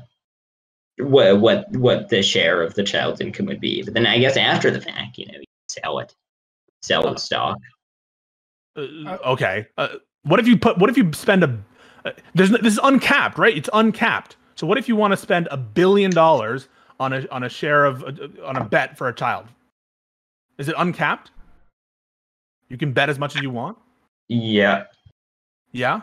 So a child, it sounds like a big bubble here, buddy, because what you got is the child, whatever their ceiling of income is going to be, is probably going to be what? If they're lucky, low 6 figures, right? And now you've bet $1 billion on some child reaching or not reaching some arbitrary threshold. Is that correct? Yes. Okay. And so who pays out the The billion government. plus so the government does yeah. that. Yeah, the government That's does. Yeah. That seems like very stupid from a fiscal perspective that you would Well, yeah, it would cost leave money. yourself Underbridge also costs money. on the whims of some child. You have to pay out to some guy who colludes and coordinates with the child to make sure that they, or even offers them a job at that money, right? Let's say that you make a bet for $1 billion, you could just offer them a job at $100,000. That would that be illegal? The child would have to remain, and so they could know about the child, but they would not be able to know. When does the payout happen? So I bet $1 billion. When do I get my money? You get a percentage each year of the child's income. Okay, but the child dies, so I get a percentage. I get my $20 every year. That's for you, and also for the child, presumably. Wait. So the child makes an income over the course of his life. He gives me about $20 a year. That's what I'm entitled to, let's say. And then he dies. Now what? I bet $1 billion. Right. Well, then you're out a large portion of. You said the government was going to give me my money back, right? No, the government. No, the government only gives you your money back if the policy, if the change in policy relative to the child does not occur. Okay, then why would I bet $1 billion? What? Would anyone bet $1 billion? So the risk is that they don't die? Right. If they die, then they lose a lot of money. So they have an incentive. Well, one that gives them an incentive to figure out the situation. Because it's not enough money. It's not enough money. No smart investor is gonna. What you're talking about is very silly and stupid because it's not enough money to intrigue anybody. It's too little money. You're talking about wages. You cannot assess a priori whether it is too little money. It's too little money. You're talking about a subset of a subset. You're talking about the wages and income of children who are selected in problematic places, and you're saying that could be a lucrative place for institutional elites to invest. They're not going to do that. It's too little. The reason why you cannot figure out a priori if it will be too little money is because the amount of money. So they pay an amount of money, and then they also get a percentage of the child's income. Obviously, the profitability is continued both on the amount that they have to pay and on the percentage of the child's income. The amount that would be doled out would be estimated to make it a reasonable return on investment that would grow, that would produce a rate of return at about. Oh, it's uncapped. It's uncapped spending because if I'm really, really positive this child is going to make whatever money I want, I'm just going to bet a crap ton of money. I will get my friends to hire him if that's what it takes. And then the government's paying me. You can't get your friends to hire him because the child remains anonymous. How would you know? The child remains anonymous? Well, but you need information to make bets. You know about their child's condition, but you don't know the name of the child. So now you're not making informed betting decisions. You don't know. You can't look them up. You can't get information. So what's going on here? All you have is what? What information do bettors have? The black box, isn't it? It is not. Betting some random people you can't check up on. You can't send your investigators in. It's not a lot of money anyway, so you would never do that anyway. But well, no. So in terms of the claim about not raising a lot of, whether it raises money would obviously be contingent on the rate of return. What do you mean on the rate of return? What do you mean by it's contingent on the rate of return? Explain it to where. Okay. So let's imagine that it was $1, and in exchange for that $1, they got 50%. It was $1. Say what you mean. It was $1. Imagine it was $1. The percentage of the income. So they pay $1, and in exchange for that, who's they pay $1? The government. The government or the investor? Who's paying? You don't use pronouns. Just tell me what is going on. The investor pays $1. Okay. And so when the investor pays $1, imagine that they get 50% of the income paid by the government. What do you mean they get 50% of the income? What do you mean 50% of it? They get $1 gets them 50% of. Here, okay, it is 50% of the income of the child. So $1 would entitle you to 50% of. I mean, that's a wonderful bet. I mean, you're gonna. I would pay $1 for a chocolate bar. That's the point, right? The point is that the question of whether it would be profitable to bet would be contingent on how much it costs to get a stock, and it would also be contingent on what percentage of the income that they get. Who sells the stock? Yeah, which stock? The stock and the places it? child. Okay, sorry. Hold on. Silly. We'll get back. We'll get back to this. Don't worry, Pisco. We'll get back to this. But there's one thing I want to point out, because you said it before, right? You said before you were talking about this info, right? And what would have to be handed over. I asked you specifically about this, about the abuse, right? So investors would have to have some knowledge, even if it's anonymized knowledge, right? And I don't know how you would keep that anonymized, but okay, sure, right? Anonymized knowledge of abuse of individuals. So Pisco is doing a much better job of breaking down the realities of the financial market, better than I ever could, right? So, and I thank you, Pisco. But I'm looking at the realities of this. I'm imagining, right, Wall Street, right? The bastions of empathy known as Wall Street. I'm imagining those guys, you know, the ones who like have parties where they dress up as individual minorities, right? Like in their in like blackface and brownface and yellowface, right? And they take pictures and they talk about like how inferior those guys are, right? And how they're winning. I'm imagining them with portfolios of abused children, right? And wondering what they would do, what fun would have with that. With the anonymized abused children, right? That they're betting on. This sounds amazing. It's just amazing. All right, Nine Tails. Yeah, forgive me if I'm wrong, but what this person is saying, and I was in and out of that because I was trying to look at actual papers on Aboriginal youth in foster care, like some of us here apparently. It sounded like I would have been something like indebted to the people who paid for my foster care growing up. And literally, I wouldn't be able to make as much money as the people around me for doing the same amount of effort. So literally, I'd be punished by this economic system by having my wages garnered for being a foster care. That's just what it sounds like. I might have gotten that wrong. Moving on. It seems like I just want to point out that the two biggest things that are different when the child care system here in Canada assesses cases to do with Aboriginal kids versus Caucasian kids is that cases that are seemingly similar between the two will be deemed more substantiated and more, I think the term they used was completed for Aboriginal children. Or so, sorry, they were completed before they had all the information and were more likely to be like incomplete is what I meant to say. And so it seems like it seems like there is like a lot of systemic discrimination there that's creating this feedback loop, this generational feedback loop, where they're trying to get out of their social poverty, and we keep on reinforcing it. Definitely going through group homes as a kid put me through socioeconomic poverty that like extended well into my mental health, my well-being. I had to rebound from all of the medications that I was put on so I would behave, even though my behavior was a product of my environment, not my actual labels, quote unquote. So they were basically doping me up. And then when I quit those meds, cold turkey, because I tried to commit suicide with them when I turned 18, I basically dealt with 5 or 6 years of withdrawals and having to like regain my sense of self and self-actualization and stuff like that.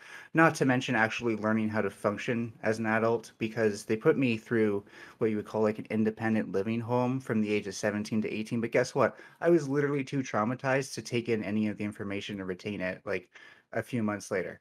So as far as these environments go, they're terrible environments. Privatization or not, we should be finding ways around this. We should be finding better ways to, aside from abusive aside from abusive households, that's a whole different beast. But like when it comes to kids who can't behave or something like that, there's got to be better ways than just institutionalizing them like they did with me. All right. KTN. Oh, sorry. Let's give Omni a chance to reply. Okay, so so Prime brought up Wall Street having portfolios. I may just be missing something. Things Wall Street would do with anonymous portfolios of people, like, I mean, it's like what harm they would do to the child. In terms of you being indebted, you would not be indebted, given that it would be paid out purely by the government.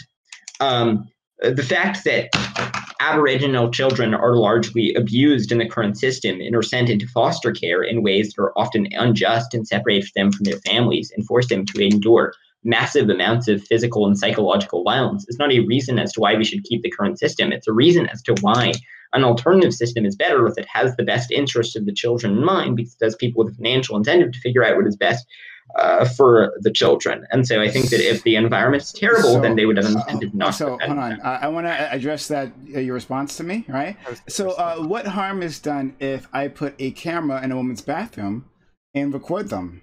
I mean, they don't know, right? So and you know, I put it up for other people to enjoy. They don't know that that's happened. So what's harm?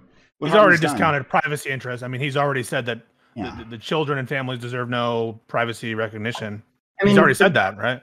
Yeah. The same privacy interests are already being violated by the government. No, they're not. They send in all these court cases. It's like, you know, A versus B. You know, or whenever there's a child that they put anonymous names. Now I'm sure that there are problems with anonymity and privacy. I'm sure that exists in spades, but it's not a open market where people and children are compulsively are in order to work. They're forced to give over information to the government for the use of private actors in betting markets, and you don't have a problem with that. You have to you have to sign and say, I feel happy today, or I guess not anymore because it's just money. So whatever.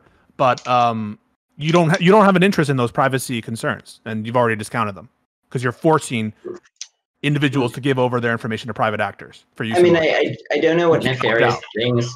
But the reason you don't. I mean, I think. Like I think it's hard for me not to think of nefarious things. They just start flowing in my mind in terms of.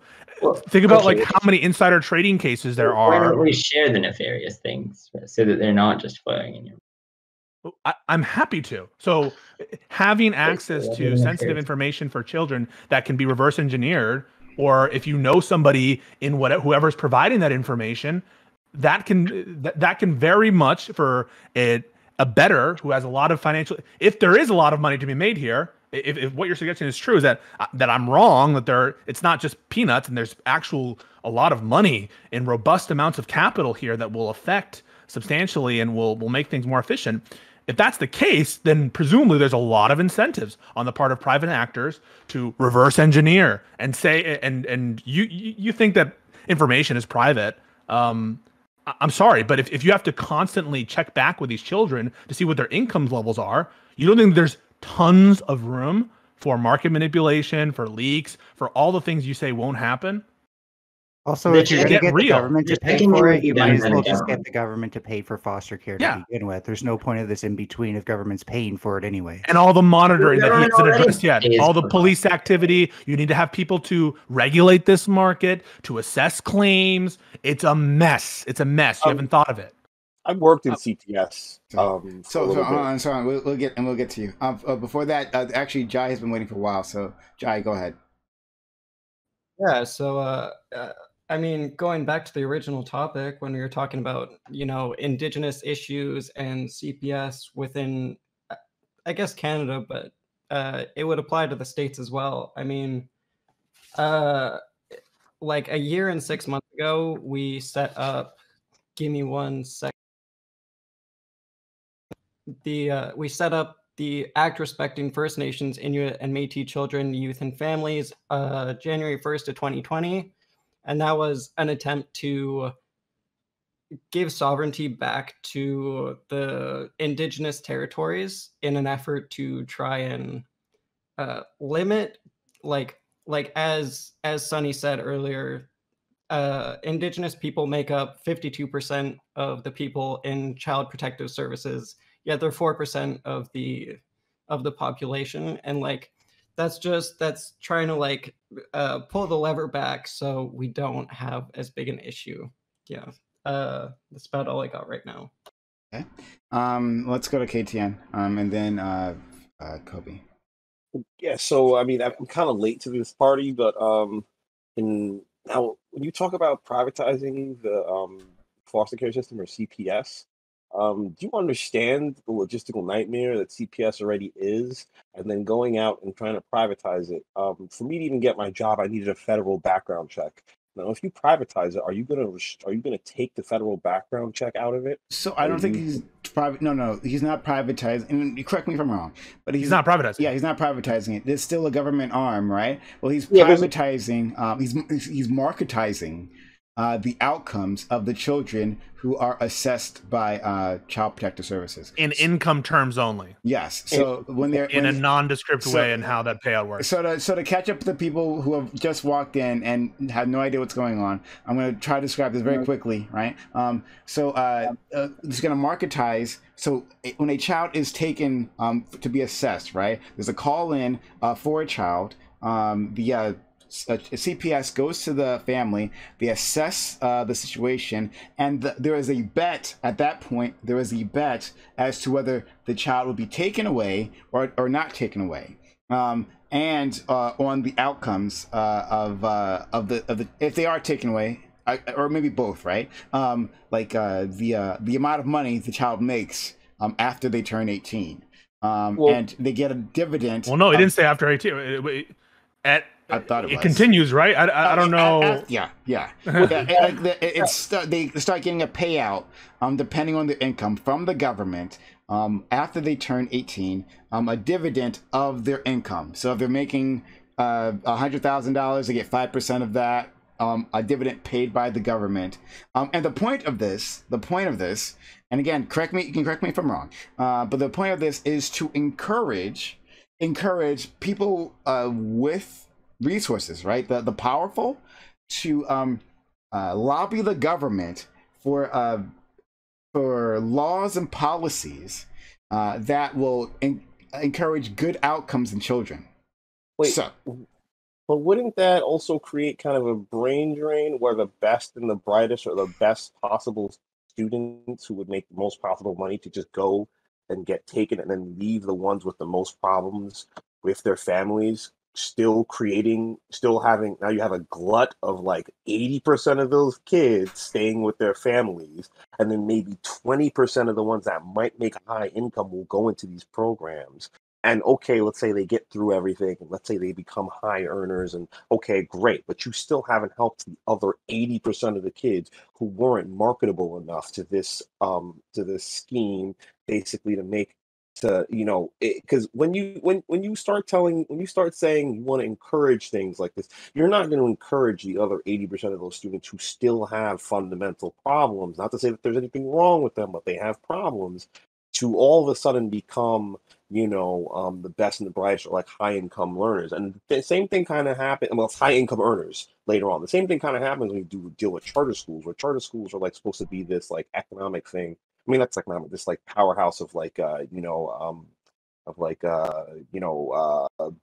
Street or whatever, and then they end up not telling you that they offload some of their liabilities, which are the students. You know what I mean? Where if they're not doing good and the school isn't doing great, they just start offloading these kids back into the system. So I don't see how you would somehow think that this system would make more, would create better outcomes in the long run. It would just create a whole other set of divides. Also, it's not just one decision. These decisions are ongoing. There's several hearings. What happens if circumstances change such that different treatment is obviously necessary? Now separation becomes, now everyone who's bet on these children are left in the lurch. It makes no sense. And also, the thought process of having a responsive market, it doesn't work in this case, because by the time you find out whether in the long run it was worth it to apply treatment, the people who made those bets are long dead. That, if you're 30-year-old when you make the bet, you're not responsive to your investments and what's going on in the future for these other children. So this is a market failure. It doesn't work well to sell these securities. And I would like you to address principally, though, the problem of changed circumstances. How do those figure into your analysis? So many things in life, so many litigation, so many family problems are dynamic.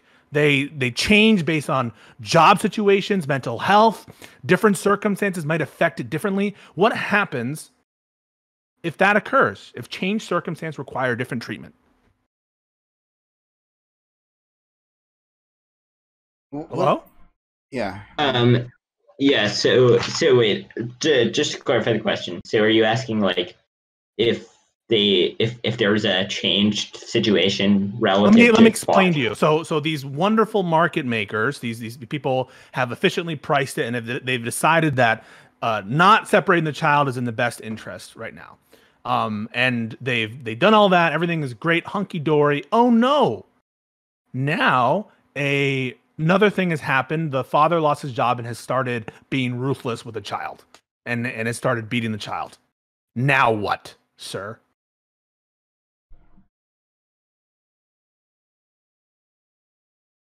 You're in trouble, aren't you? Yes. I didn't think I'm in trouble. So there would be a separate betting market, like the price of the stock and the child might change in response to new decisions. No, sorry. So I made a bet. I made a bet. Government. I made a bet on applying this treatment, but now because the kid was getting beaten to a pulp, you changed the circumstance. Now it's different. So this bet doesn't hold. So therefore, I'm not liable for anything. Or you have the other people who said, no, I mean, I bet initially for the other side, and now he's turning out actually very well because you changed the policy halfway. I should be entitled to that claim, that cash flow. You see the problem with this? These are ongoing situations. I bet that the child be taken away. They were, but then they were reunited afterwards because that happens all the time. Now what? Right. So when for all of the choices it would all be decided by this betting process. No, this process. What about existing claims? I already paid a bet. If a change happens, you get an existing claim. Come on, just say you don't know. You haven't thought about it. There's a solution here. Okay, that you know the answer to it. You don't know. Everyone can tell you don't know. So don't pretend that you have an answer to this. I think I do have an answer to this, which would be more helpful. So the answer to this is that if you invest in the child, then you get a share of the child's return. If there was another decision to be made, then after the fact, there would be a second investment in the child. I don't understand this because you initially took a bet with a condition. You said that you had excluded the market after the initial betting. You said these weren't going to be open afterwards. And now what would happen in the short term. Long-term policy can change. You bet on what the result. I'll see you later. Bye. You bet on what the result would be for the child if the change happened in the short term. Longer term changes do not change the initial. Sorry, it could happen in a matter of weeks. All of a sudden, the decision needs to be undone. It would 2 weeks after. Right, that's a risk that you take when you make that. No, but what then? I mean, it sounds like then these aren't markets that are amenable to these betting markets. If your bet is extremely elusive and contingent on nothing ever changing about whatever regulation or whatever decision or treatment we've applied, that seems like a very poor bet. Any system needs to deal with uncertainty. When under the current system, there's also massive uncertainty. I understand there's uncertainty. You don't need to give me a lecture about uncertainty. What I'm asking you is, what are you entitled to? I mean, you had a chance. Yes, I think I've explained several times that you're entitled. You haven't actually explained it. You're entitled to the original terms of the bet that you made. Further changes do not change the original term because the thing that you're betting on is not what policies will change after the fact. It is what the short-term policy will be. Long-term policies may change. Short-term policy. You've bet on a treatment at a particular time. That policy might change in a week. It might change in 5 months.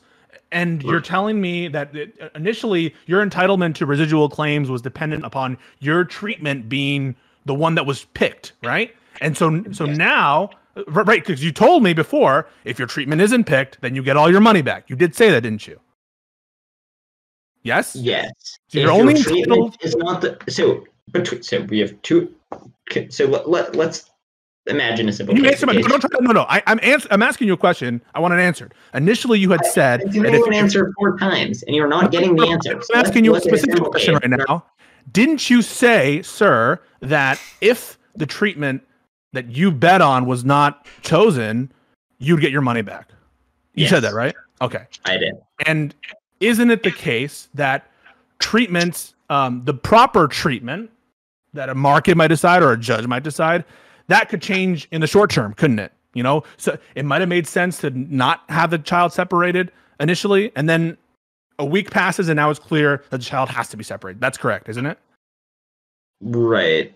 Okay. So then aren't there problems with people who make bets on specific treatments if the losers of the initial bet who said, you know, I wanted that treatment applied in the first place, I should be entitled to that claim, and the people who are now saying, well, we didn't know about this other changed circumstance, therefore we should get our money back too. Who owns what in these circumstances? What are the property entitlements to these securities if the treatment changes? So the thing that the people are entitled to is if they make a prediction. Okay. All right. No, wait, sorry. Can I please just answer the question? Try it, but I don't think you can. All right. I'm ready. I think I can. Okay. So they get a share of the person's income. So they make a prediction. So they say, okay, so if this immediate approach is done, where this child gets separated right now, here's what I predict. You know, if that happens, I get a stock in their income. That immediately happens. They get a stock in their income. Future things may change. That does not change that they still have a stock in the income of the child. Great. So, so anyone have final questions for this guy? Then we'll continue. All right. So we're gonna deal with Sunny, Kobe, and then Amanda. All right, and then Omni. So you know, it's okay to say that you were wrong on this take. It's all right to be like, hey, I didn't really think that through all the way. You know, Pisco is like really educated and stuff like this. And like, I think if I came up with a new policy or law or something, I think Pisco could probably come through and like tear me apart.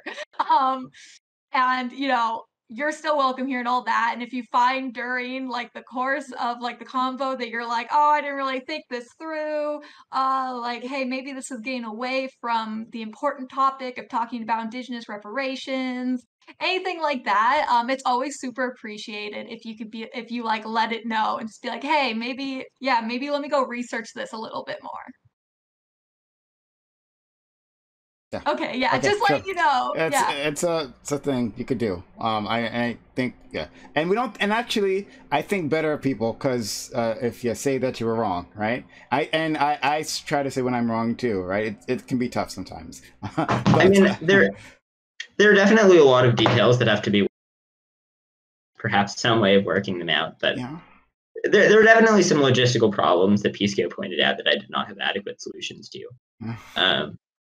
But I think the idea works. Well, except that proven that it doesn't. In no way have you shown his work. Like in no way. But I have I just have like a minor question for the system. I don't think it's like a major critique, but like, why would anybody ever invest in this? Seems like an awful return on investment.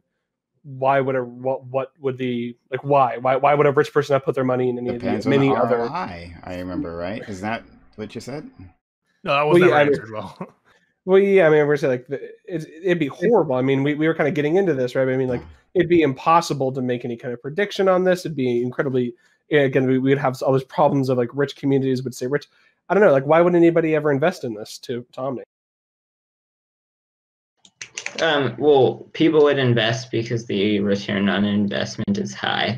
How do we know it's going to be that? Well, because we would calibrate the amount of the percentage of the income that's gained to be such that the return on investment is relatively high. Yeah, but isn't this like a really I mean, we're just going to reach on what's going over. This is like it seems like it's like a really volatile commodity. Seems like it might be like really difficult to actually like know what your return on investment is. As Pico said, it can be very it'd be impossible. There's a lot of commodities. I would wonder. I'm gonna ask one more question, then I don't want to take too much time. Why do you think no other nation has ever done anything similar to this ever?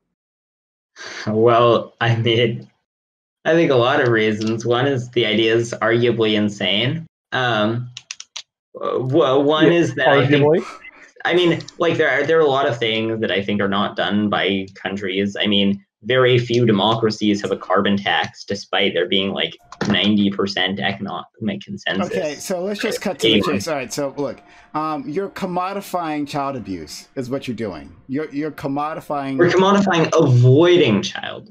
You're commodifying child. That's commodifying child abuse. It's we're literally the same thing. commodifying there not being the same child thing. abuse. It's literally the same thing, right? What? Commodifying the negative exactly is commodifying the positive. No, it's not, Omni, because people are going to take bets against whatever the good outcome is. If people are making bets in favor of it, then the people are going to make bets against it, aren't they? Are you making it impossible for people to bet that their income is going to be $20,000 a year or less than that? If you're not excluding those kinds of bets, in other words, it sounds like you're allowing people to make bets that the child is not going to do well.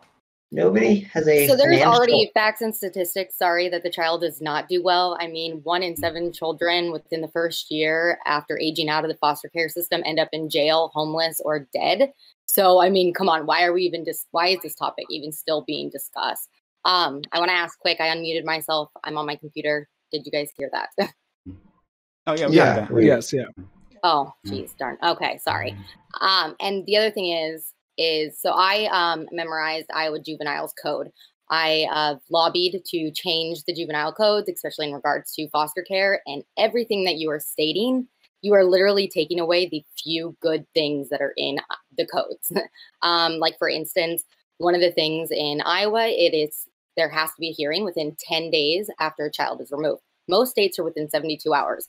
Please tell me how this entire system is going to operate at this type of speed. It's not. You have proposed the most insane idea I think I have ever heard. And yeah, no, just this is just absolutely ridiculous. And KTN, just final word on this. I mean, how deep is your research into this topic? He said 20 minutes. So that's yeah. All right. All right. This is it. All right. Well, that was magic. I thought this was not the good kind of magic, like the curse kind of magic, like the monkey paw like black kind magic, of magic. Dark magic. This is the monkey paw magic, right? Like you this make is the monkey paw of having a Twitch politics channel. Yeah, of doing debate on Twitch. This is the monkey paw. Wow. Omni, I said we'd have a lot of fun with you. I did not. When I said that, I meant it. In a positive way. I did not imagine all of this. You're fantastic. Please come back. Oh, please come back. This is a lot of fun. All right. I don't even know where to take this. I don't where we could branch off from here. Anyone have anything else to say? Yeah. Here's what I'll say. All right, I'll say this to the audience. Hi all. If you've been enjoying what just happened here, if you enjoyed what just happened here, first of all, hit the follow button.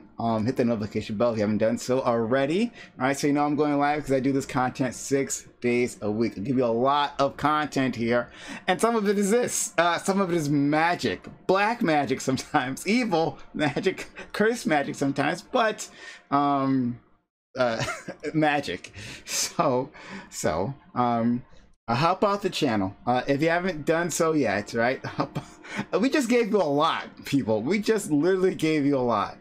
Subscribe to the channel if you haven't done so already. Subscribe right now. $5 keeps this channel alive and keep this content such that it is, right? This is I can't find these people if you're not helping me out, right? If you're not assisting in all this. So thank you, Chris Cosmo, for being so kind as to give a hot tier 1 guest up to the channel. If we get 2 more donations, we can start a hype train. And wouldn't that be amazing? And thank you, Shadow Fox, for gifting 500 bits. Give 1 more donation, we can start a hype train. Because this would be great.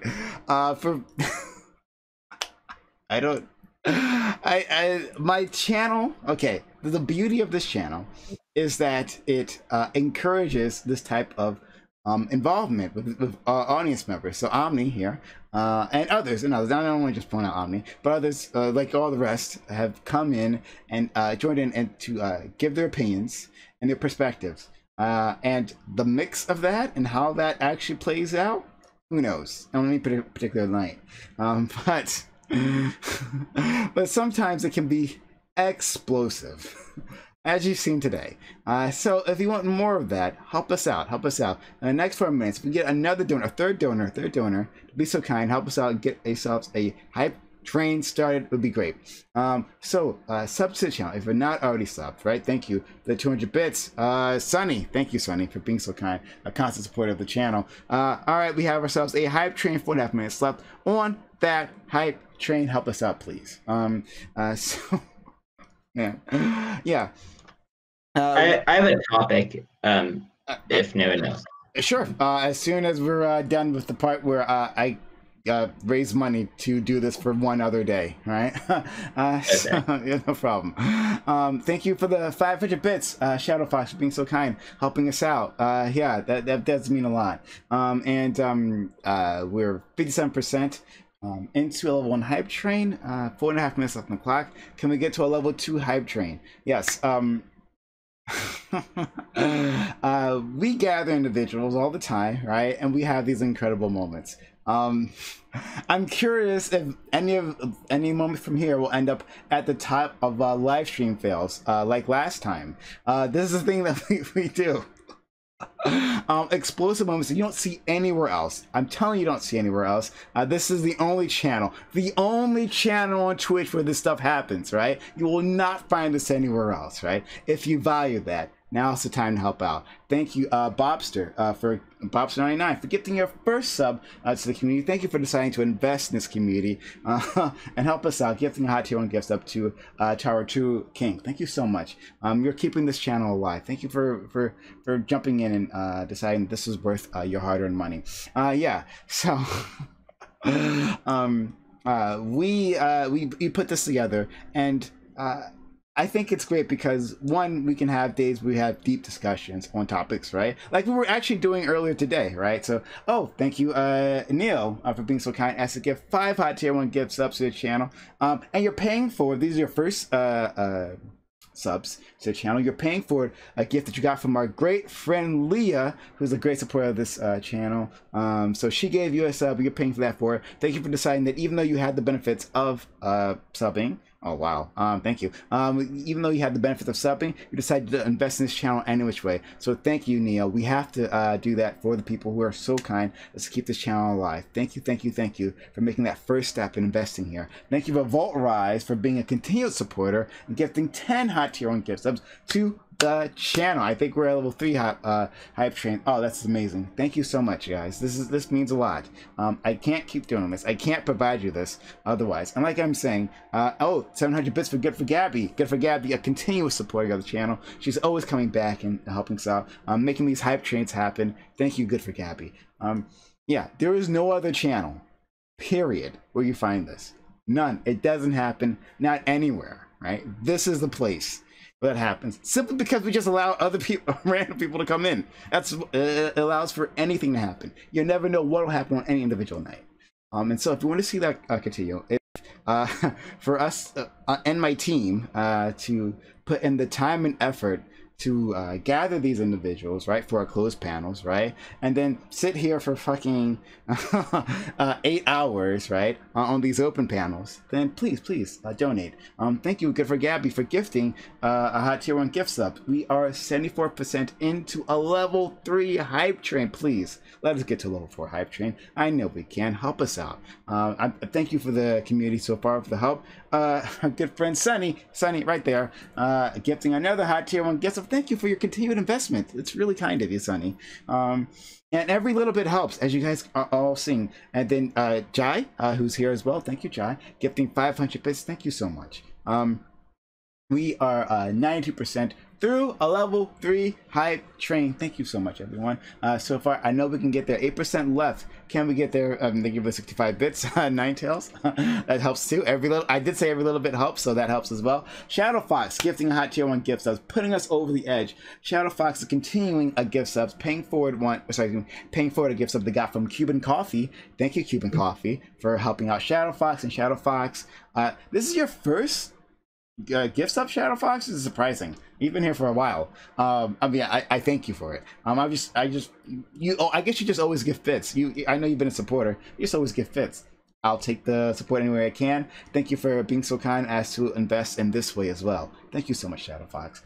We are a level 4 hype train. We are a level 4 hype train. It's happening. It's happening. It's unbelievable. Thank you, our good friend Essay, one of our top donors, one of the kindest individuals here, most generous people, who actually has designed a new emote, exclamation point emote in chat. Lets you see that. We have yet a check. I did not show up, so I'm gonna try to get. There we go. We got a new emote. The stream is ending emote, but the stream is not ending, so there's no reason to use that. Thank you for the 330 bits. Naira Socks, thank you for gifting a hot tier 1 gift subs as well. We are 15% of a level 4 hype train, everyone. It's amazing. It's amazing. I didn't think we'd get this far. We have. Because we're doing this together. So, yes, if you want to get those emotes, then subs to the channel. Subs to the channel. That's the way to make that happen. You can use your Prime sub, right? So if you have the Amazon Prime, you have a Prime Gaming sub, use that here, right? You get 1 free sub a month. 1 free sub a month. Use it on this channel. We give you so much content. All 6 days a week we're giving this content. Thank you, Shadow Fox, for another 500 bits. 6 days a week we're giving this content. A tidal wave of content, right? And interesting folks come together, right? And we have clashes, like with Omni and Pisco here, right? That wasn't that fun. But to continue that, to make that happen, right? For just one other day, I need your help, right? So yes, you can sub yourself. You can gift bits like Shadow Fox has been doing, or you can give subs like so many others have been doing themselves. You can multi-month sub, right? So if you want to give continuous support to the channel, continuous support, it's a great way of helping us out for 3-6 months. Continuous support for the channel. It's very helpful. Thank you, Silent Storm, for the 500 bits. All right, we're moving things along. 2.5 minutes up on the clock. 29% done. Can we get there? Can we get there? 80 or 71% left of a level 4 hype train. Can we get to a level 5 hype train? What else I was going to say? We have more content for you tomorrow, one way or the other. We have the All Black Everything panel, which has just been fucking explosive over the last few weeks, right? So if you enjoy that content, right, and what we've been doing there, and the topics we've been exploring, right, and the panelists we've been putting together, right, help us out. Now's the time to invest. We have less than 90 seconds, oh, actually, over 90 seconds on the clock. Help us. Thank you, Top Dolphin, who has been on the All Black Everything panel. Thank you for resubbing and continuing your sub. If you're just continuing your sub, that does mean a lot. That does do a lot for the channel. It helps keep us operational. So thank you for everyone who resubs. If you can just do that, that means a lot. Thank you so much. Okay, we're at 37%, less than 90 seconds left on the clock. Can we get to a level 5 hype train? Thank you all for who doing it so far. So yes, we'll have All Black Everything tomorrow, and then we're doing Praxis on Friday. Remember, we're organizing for Medicare for All on Friday. It's a brand new thing we're doing. I'm so excited. I want you all to be there, right? I want you all to be a part of it. I want you all to share. I'm going to tweet about it tomorrow, right? We're going to advertise it. I want you all to share that, and I want you to be a part of it. Come and share your stories in the event, right? But it's a new thing we're doing, right? So it's new content, but beyond that, it's actually trying to make a difference in the outside world rather than just talking about like we do here so well, right? Thank you, Shadowfox, for another 500 bits. We have 30 seconds left on the clock. Can we get to a level 5 hype train? Just less than half way down here. Yeah, so we're doing more, and then of course on Saturday we'll have our Prime Time Royale, our game show. We've all been loving it. We'd love to have you jump in on that. But thank you for the people who supported so far. After this, of course, I'm going to thank our top 5 donors and all they do for this channel, because this channel does not live without them. If people don't donate, then we don't have this content. It all disappears. I thank you for those who actually did step up, like Shadowfox did a lot. Thank you, Shadowfox, for being so kind as to help us out. So yeah, I'll thank our top 5 donors. At the top of that list, of course, will be our good friend Leah, who was so kind as to gift a freaking billion, well, not billion yet, but a lot of subs. Hold on, let's pull Omni back in. But Leah's at the top of that list. As soon as the thing appears on my screen, I'll read them out. But if you're just gifting a few bits, right? A few bits when you can, or subbing and resubbing, that's enough. Thank you so much for those who can do at least that for the channel. You're keeping us alive. Okay, top 5 donors are there. Leah, at this point, 31 subs for the month. Thank you, Leah. Thank you for being so kind. Karma Jewelry with 11 subs. Thank you. Revolt Rise with 10. Thank you so much. Revolt Rise just gave those 10 subs. Psycho, Psycho with 5 subs. Neo with 5 subs as well. Thank you. On the end of it, we have Leah once again with 10,000 bits. That was all just yesterday. Thank you, Leah. Holy crap. Good for Gabby with 3,906 bits. Shadow Fox with 2,000 bits. SA with 1,433 bits. And Samantha Banana with 1,000 bits. Thank you all so much. Okay. Thank you. All right. So Omni, you said you had a topic. Go ahead. Yeah. My topic is I think that animals deserve to be treated better, and that factory farming is amongst the worst atrocities in history. Currently, in the egg industry, billions of animals are ground up in factory farms every year. 80% of pigs, by the time they're sent to slaughter, have pneumonia as a result of being forced to live in their own feces. Animals are frequently have their testicles removed with no anesthetic and have their teeth pulled out in procedures that are very painful. And this should not be done in a supposedly civilized society. We should not treat animals the way that we treat animals.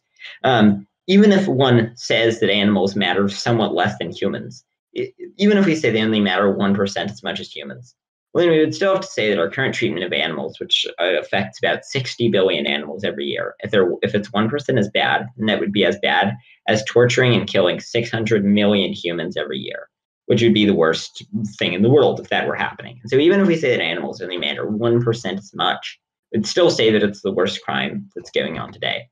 And so I think our treatment of factory farms, or of animals in factory farms, has to end.